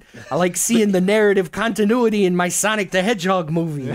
Plus, you don't need jokes when you've got like Jim Carrey right there saying like, "Let's let bygones be bygones." I did some stuff. You did some stuff. There were good people on both sides. Which is such a fun. When Sonic just kicks him down. I love that it's literally the toe tap from like the opening 06 cutscene. Oh yeah, you're right. It is. It sure is. Yeah, it's a very nice touch. And then I might be one of my favorite lines in the movie is that he lands in front of Tom and Maddie, and Knuckles puts himself between him and says The Hedgehog holds the power of the Emerald. I'm sorry. He is no longer the Sonic you once knew. And he summons the Devil Chaos Tornado, and it's a chili dog. Yeah. And then 2 more chili dogs fall right on Knuckle. Okay. He is exactly the Sonic you once knew. That was very good. Also, I'm glad Knuckles got a big joke like that too. Yes. They kind of suggest though that Supersonic is like dangerous to touch, which I kind of like that idea actually. Like he is like Sonic calls him like a golden god. Yeah. That's he is like in that moment. Knuckles says that, and then Sonic straight up says, joking, like, "It's a good thing you waited to do this, because if you hugged me before, you would have blown up." Yeah. That idea is really interesting. It makes sense in the context of the story where he literally has like this unlimited power coursing through him, and it's not a power that a lot of people would be able to properly harness. So, yeah, that tracks. Man. That also goes back to the, like you were saying, like, at the end of the day, in all the games, like, unless you're a hedgehog, you're not going to get a cool, glowy super form. Which we'll see. We'll see. Supersonic, man. It was cool as hell. We got it. We freaking got it. Yeah. I'm glad we got it. I was wondering if they would. For some reason. Like, even though I know these people love the games, there was part of me wondering, like, are they going to do Supersonic there? Would they? Because especially when he seemed to beat the boss at one point, essentially. It is one of those things that maybe it is part of, like, it's okay to do crazy super forms. Like, even there's superheroes, Superman movies, etc. But yeah, like, transformations is like such a, I don't know, it seems like just something you wouldn't do in a movie like this for kids for wide distribution. But no, go for it. They did. Yeah, because you know what? It's just cool. It is. Exactly. It is. And like, I had been so sure that they were going to save Supersonic for movie 3, but no, they did it here, and I am so glad they did, because it made for such a just impactful moment, phenomenally satisfying conclusion. Yeah. I mean, it is Sonic 2. Yeah, that's true. Yeah. That is absolutely true. which now we're moving into the epilogue, which we get a very cute scene of Sonic, Tails, Knuckles, and the Wachowskis all playing baseball. Because like Tom wanted, Sonic now has a friend posse of his own to hang out with, and he's playing baseball, the game he was playing all on his own in the first first film. Which that's is a really good callback. We get Knuckles at probably his most comedic wharf, where he said the base is ball and why he should attack the ball with the bat when his fists Why are am stronger. I angry at the ball? I'm pretty sure they literally did that exact bit with Worf in Deep Space Nine. Death to the opposition. Yes. Oh my goodness! And then they all hop in Tom's Sonic Blue pickup. Really nice looking brand new truck. And I love that they've left the Master, the reform. Oh, Knuckles reformed the Master Emerald, just like in the games. Yeah, like, it was a little ambiguous in the movie, but co-producer Tyson Hess clarified that, the Chaos Emeralds have been dispersed just like they do in the games. They're now off somewhere, and the Master Emerald was reformed basically of the chaff that was left behind. So it's all just little emerald shards like it is in Adventure. I thought that was cool. I would like to point out that he revealed this information by just making a single post in the spoiler discussion topic on Sonic Retro. He is one of us, except much cooler. Yeah. It's so weird having a co-producer of a Sonic film on my Steam friends list. That's so cool. So basically setting up that like there is going to be an emerald hunt at some point in the franchise's future. Oh yeah. Which I also want to say, like, because of the baseball game and like even to a certain extent, like the fact that like they go to get ice cream afterward, I just like this idea in my head of like all of them living together in the same house, like especially Knuckles, because through a lot of the Sonic games, like Knuckles is kept to Angel Island or he's off somewhere else. So like because of the friendship and the relationships that develop throughout the movie, I like me personally in like the third movie, I really hope that like they're just all together the whole time. Like maybe like some separation just for like dramatic stakes, but like they're still the triple threat. Yeah, I really like that idea of them all sticking together. Like my interpretation based on it is that it is still very much the found family thing where they are actually staying together. That's just my guess based on what I saw. Knuckles straight up thinks like his entire family is dead, so he has nowhere to go back to after this. So this isn't Amnesia Knuckles who doesn't This isn't Amnesiac Knuckles who doesn't remember what happened to his race and is waiting for them to return. So yeah, this is a No Angel Island film to hang out on. Yeah, I know. Yes, exactly. Yet, I have to say, like, I know we don't need it, but I kind of want it because it will look really good in a movie. Yeah. I love Paramount Plus. They still are very much adjacent to San Francisco where the real Angel Island is, so plop that Master Emerald somewhere. Oh, what if Mystic Ruins were there the whole time? We get the credits, which is some really beautiful sprite work. Yes. I don't know if I was familiar with the artists, but I'm pretty sure one of them was also in that Sonic Retro topic. Yeah, they were. Mm-hmm. But yes, this was like the sprite credits in the first movie are fine, but are obviously like very much just taken from the games. But I think this was like all from scratch. These sequences were like commissioned, and they're very cute. Even the song is like very nice as well. Yeah, it's a nice little scene. Yeah. It's a big improvement over the last one. I just like it. Yep, you've got nice little references. Like all the sprites are custom, but nice little references to specific poses from Sonic 2, especially the supersonic flying around at the end is very, very nice. Then man, we've already talked about it, but this stinger, here's Gunn picking up the picking through the ashes of the giant egg robot, saying that they can't find Robotnik, but he's definitely dead. Nobody could have survived that. And as he's saying that, a soldier in the background pulls his mask down, and we see Stone has escaped unharmed and is infiltrated Gunn. Will that come up, or is he just slipping away? We'll see. And then this person runs up to our Olive Garden guy. Yeah, not Agent Topaz. No, although she looks. I thought I couldn't remember if she was in the first movie. I think she was in the first one, yeah. But I love how she delivers this entire monologue with so much Sonic lore information in it really well. 50 years ago. Sir, there's something else. When we were wiping Robotnik off our database, we found something. A file buried deep in our system and dating back over 50 years. What was it? Coordinates, sir. Coordinates? To what? A secret research facility. It was a black site, sir. Someone worked very hard to keep this hidden. My God. Project Shadow. When the moment that came out, the moment they said that. I know. The moment they said that, it's like... cannot... It's and just Commander Walsh is like, my God, Project Shadow. Such God. that line. Because I knew I had it. I spoiled it for myself on purpose, so I knew about Shadow. I did not know they went whole hog and are doing the 50 years ago Project Shadow. Oh man.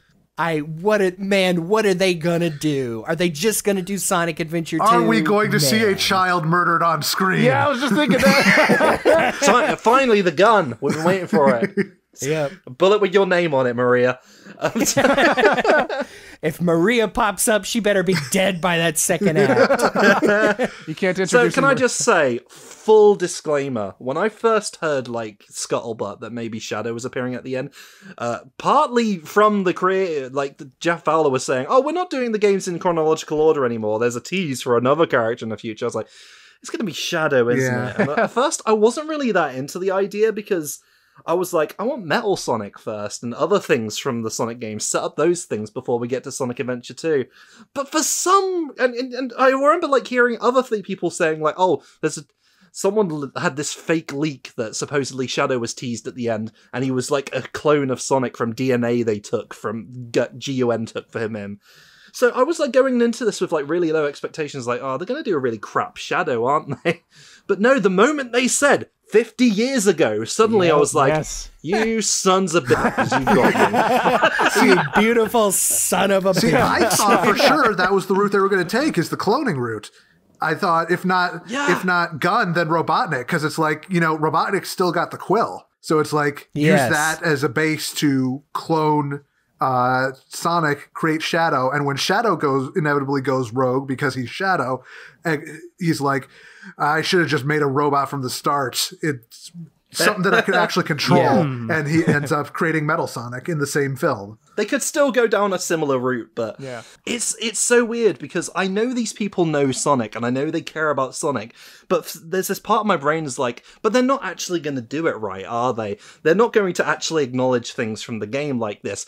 But then they just said it! Then they just said Project Shadow! Yes. They had that Olive Garden guy say with all the gravitas in the world, my God, Project Shadow! Oh, it's beautiful! Thing. But I was so happy. It's wonderful. I freaked out in the theater. I was like, ah! He looks like Shadow in this world. He's got his inhibitor rings. He's got his gloves. He's got these restraints on that are keeping him in this thing. But take those off, and he just looks like Shadow. Yeah. He's got the same like proportions as Sonic, and it is straight up just a Shadow the Hedgehog. I thought you could tone down the design and not do all of the red highlights, but no, everything is there. Yes. And of course, he opens his eyes in the capsule and he's got the Sonic sparkly power, but crimson red like a Shadow would. I'm looking at it right now. Me too. He looks so lovely. He's even got his little chest floof. Yeah, his little chest fluff. Oh man, because I even thought when I realized it was Shadow, but didn't have the whole sequence. Again, like you said before, they say 50 years ago, setting up the Ark and Gerald Robotnik. I thought, what if they even did something weird like, it's not Metal Sonic, it's Shadow, but then like, the climax of the third act, Shadow gets like half his face blown off and he's Metal Sonic, the Terminator, underneath there. And they just like did two birds with one stone, but yet no, like you said, they are it seems like they are fully committed to doing like some version of the Sonic Adventure 2 backstory. That's okay. So this is the thing about it. Like, I knew they wanted to get to Shadow as soon as possible because he's so popular. He's such a cool guy. But part of me felt that was kind of cynical to just jump right to that. But when you give me the Sonic Adventure, like the hint, the slightest taste of Sonic Adventure 2 lore here, just the tiniest bit, I'm suddenly like, you know what? Yes, please. Give that to me immediately. Thank you very much, sir. Yeah. And I've seen people sharing around clips from the games, but mostly Sonic X, which actually does a super good job. You know, you can argue about giving, you know, Amy's parts to Chris and whatnot, but showing like what a tragedy Shadow, a compelling tragedy that Shadow's original character is, and just the very hint that they might do a version of that. And like, you know, in all seriousness, you know, I do not think they're going to execute Maria Robotnik on screen, but even keeping some of that so that Shadow has that like element of dark tragedy that, you know, makes him want to conquer the world for a bit, makes me really excited. So here's my theory. It's a stretch, but if this is anywhere close to it, I think they could make this work. They don't kill Maria on screen in a raid, but they do still decide that, you know, Gerald's experiments are, you know, they're too dangerous. They can't be allowed to continue. So they make the decision to blow up the Ark with, you know, some sort of big nuclear whatever. And so Maria, sensing that death is near, there's only one escape pod left. She decides to give it a Shadow, tells him to help humanity. He gets launched off just in time to see the missile or whatever collide with the colony and destroy it. And 50 years later, as Shadow is going on his big revenge streak, one Dr. Robotnik comes across what is left of the space colony Ark in cold storage, and he's like, I see something here. Only, you know, semicircle, you know, let's think bigger. And the Ark becomes the Death Egg. Oh, man.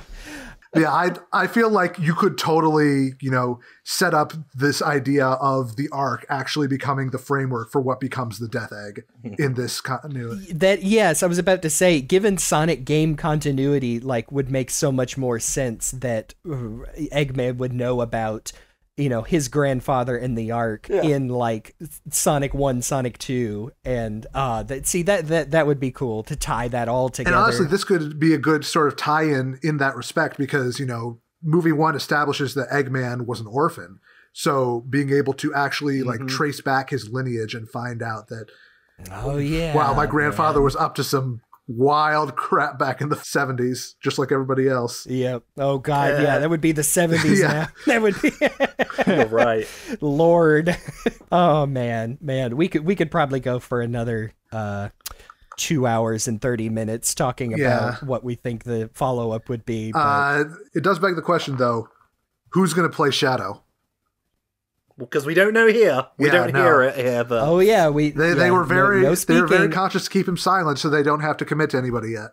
Yep. You've already spoiled me too much, Luke, by pointing out that Keanu Reeves would make the perfect movie Shadow in my brain, because he has that wonderful, especially like John Wick or, you know, whatever he's doing as Batman in that Crypto movie, he has that dark gravitas, but also under it is still that Keanu Reeves from Speed tone that fits my favorite version of Shadow to I've heard people say like he doesn't sound raspy enough, and I was like, nope, it's fine the way it is. I've seen a lot of names thrown around over the last couple of days. Like I see a lot of people say Adam Driver, which I could maybe see. I saw a couple people say Robert Pattinson, which, you know, if you're going for angsty Shadow, that could work. Hey man, I've heard his Batman. It is pretty damn close to, like you said, that wonderful broody Shadow. And Robert Pattinson is a big old nerd. Yeah, that's true. Oh yeah. He's like, I had trouble choosing between Tifa and Aerith in Final Fantasy VII, apparently. Didn't we all? He would definitely be in on, like, the same way like Idris Elba has like thrown himself into it. I feel like Pattinson, just from his very silly press tours, would I think he would be a good fit, and I would like to imagine he would be in on the joke. I saw one guy throw out Carl Urban, and I'm like, Carl Urban can do anything. That's true. Yeah. Touching him Butcher from The Boys as Shadow. That one, I'm just like... See, I go right to like, hey, tenuous STC connections, but his Judge Dredd. Yeah. Oh yeah. Oh, like pie in the sky speculation that this guy could get his own movie. Do you think? And maybe like that, the PG-13. Yeah. Time is a flat circle. I mean, speaking of people getting solo projects, I feel like we gotta, like, I went into this movie asking, okay, can Idris Elba Knuckles actually carry a series? And I'm walking out, I think I could see it work. And this is where the stuff I talked about earlier, where I have my theories, comes in. I think that Knuckles series is going to be about, you know, finding out what actually happened to the echidnas after that final clash. Because there's no way that literally everybody died in a fight between one owl and a horde of echidnas. And I think they're going to use that and to delve into the backstory of the mythology and to set up chaos, because that seems like an obvious thing to go to. But that'd be so cool. The only other thing I think is a guarantee for the Knuckles series, I think it is going to be a cat and mouse race for the Master Emerald between Knuckles and Rouge. God, that would be perfect. Okay, I was about to say, close out my speculation with, because of Shadow, because of Gun, because of 50 years ago, are we going to see Rouge the Bat in a Sonic movie before we see Amy Rose? I think Amy is a lock for movie 3 no matter what happens, but I think Rouge is going to be the Catwoman of Knuckles' solo series. Like, man. You know, she's out for herself, she's master thief, a little bit of flirtation between them. And, you know, maybe at the end of things, she might go down the path towards willingly or otherwise working with Gun. But I think that like the rivalry between them is going to end up being a big focus of that show. Although I don't know, we don't necessarily need Amy. Because we've proven that we can have a Sonic Adventure 2 adaptation where Amy's not that important. Just shove the human character in there. Have Shadow beat the shit out of Donut Lord on the Space Colony arc. Oh, I'd actually want to see that scene now. All this to say that I am excited to see what comes of the Sonic the Hedgehog cinematic universe, which is a sentence I never thought I would hear myself say. Yeah. It's wild, man. I mean, I remember thinking as a kid, I wanted a Sonic movie. Even after, growing up in the era of some of the most controversial in terms of quality video game movies, I always wanted a Sonic movie. And, at the end of the day, like, is there things I would change about these? Yeah, sure. But like we said after airing our grievances, is that the things that I genuinely enjoyed and made me excited about this sequel made me like it warms my heart. I'm excited for more with this same creative team. We got ourselves a Sonic movie. That's it. That's the sentence. Like, can you believe that? It happened. And it was good. I still have trouble believing it, but here we are. Because I thought for sure, because we all knew, like, before the movie even came out, we knew that it was going to end with Robotnik, like, having they tease Robotnik looking like Robotnik. He's got and it was going to be like, oh, that's a cool thing to look forward to. And then we would never get a sequel because the Sonic design was so bad it would ruin the whole project. But no, we got a sequel. It's good. And now there's going to be more. And you know what? Like, this movie is quite long. There's a bit during the second act. Like, we all mentioned the dance battle stuff, and there was a point where I was like, I'm not sure if I'm quite on the board with this as much as I am. But then they slammed back into, like, whatever gear it is that's fast. 'Cause I don't know how to drive a car. And with Tails' stuff, and then it was off running, and they care. I got the impression at that point they care about making a good Sonic movie that's fun and has nice characters and gives something for the old fans, something for the new, something for the kids, something for the oldies like us. And that's my thoughts on it. Glad it happened. Ready for more. Yes. Thank you very much. Amen to that. I'm discerning that there is a lot of passion behind this, and like you said, that they do care about the movie they are putting out. And man, I mean, like I said, just go watch that first movie and then watch this one and see just how hard they are leaning into the cool Sonic stuff. And not just because it's, like you said, cool for the people that recognize it, but the stuff that has like stayed through the games, that has made it an interesting franchise to come back to, the stuff that has made Sonic, and I feel good about that. I'm excited for more, and I trust the people involved to continue doing something that is going to be a fun and worthwhile experience. Yeah. They really made good on the errors of the first, and even before the first one came out. Yeah. They made good on some of the errors that this movie had when it was coming out. Colleen O'Shaughnessy did get her credit in the poster. Yes. They listen, and she's in the opening credits too. She is right before with Idris Elba and Jim Carrey. She's up there because that is also one of those things I talked about, how that might be the most memorable part is to get a very heartfelt performance from her as Tails. And it absolutely made the movie for me. So yeah, I was excited about that too. It sincerely feels good to, like, you know, we're old enough now where we've seen plenty of video game adaptation movies where it's either just completely off the rails, or I guess maybe in a couple cases like they tried but it just did not work out. And it just feels so good to have like two out of two movies with Sonic, like, honestly, you know, Sonic being one of the biggest video game franchises in the world, and they just, you know, I'd say like 98%, they just get it right, you know, and it feels good, and we're all just hoping for the hat trick for a third movie. Yeah. Yeah, exactly. Yeah, I guess to like kind of wrap it up, I want to give a very sincere thanks to Jeff Fowler, Tyson Heese, and every single individual part of this movie who made it all come together, because, you know, I would like to say from The Hill Is Always Greener, a very sincere thank you to everyone involved in this movie. For sure. As someone else who likes to collaborate on Sonic projects with some of my best friends, yes, it's a great feeling. Yeah, for once, thank you, Hollywood, for making a video game movie. Oh man, but yeah, I think all that really wraps it up. So before we get to the goodbyes, as always, you can find us on the different social medias. I'm at RockTheJake on Instagram, YouTube, and Twitter. And I'm Faulerro. You can find me on Twitter and all of the socials under that. That's F-A-U-L-E-E. No, that's not right. Oh, no. No, I've sent them the wrong place. Don't go down that one. F-A-U-L-E-R-R-O. There we go. We got it at the end, lads.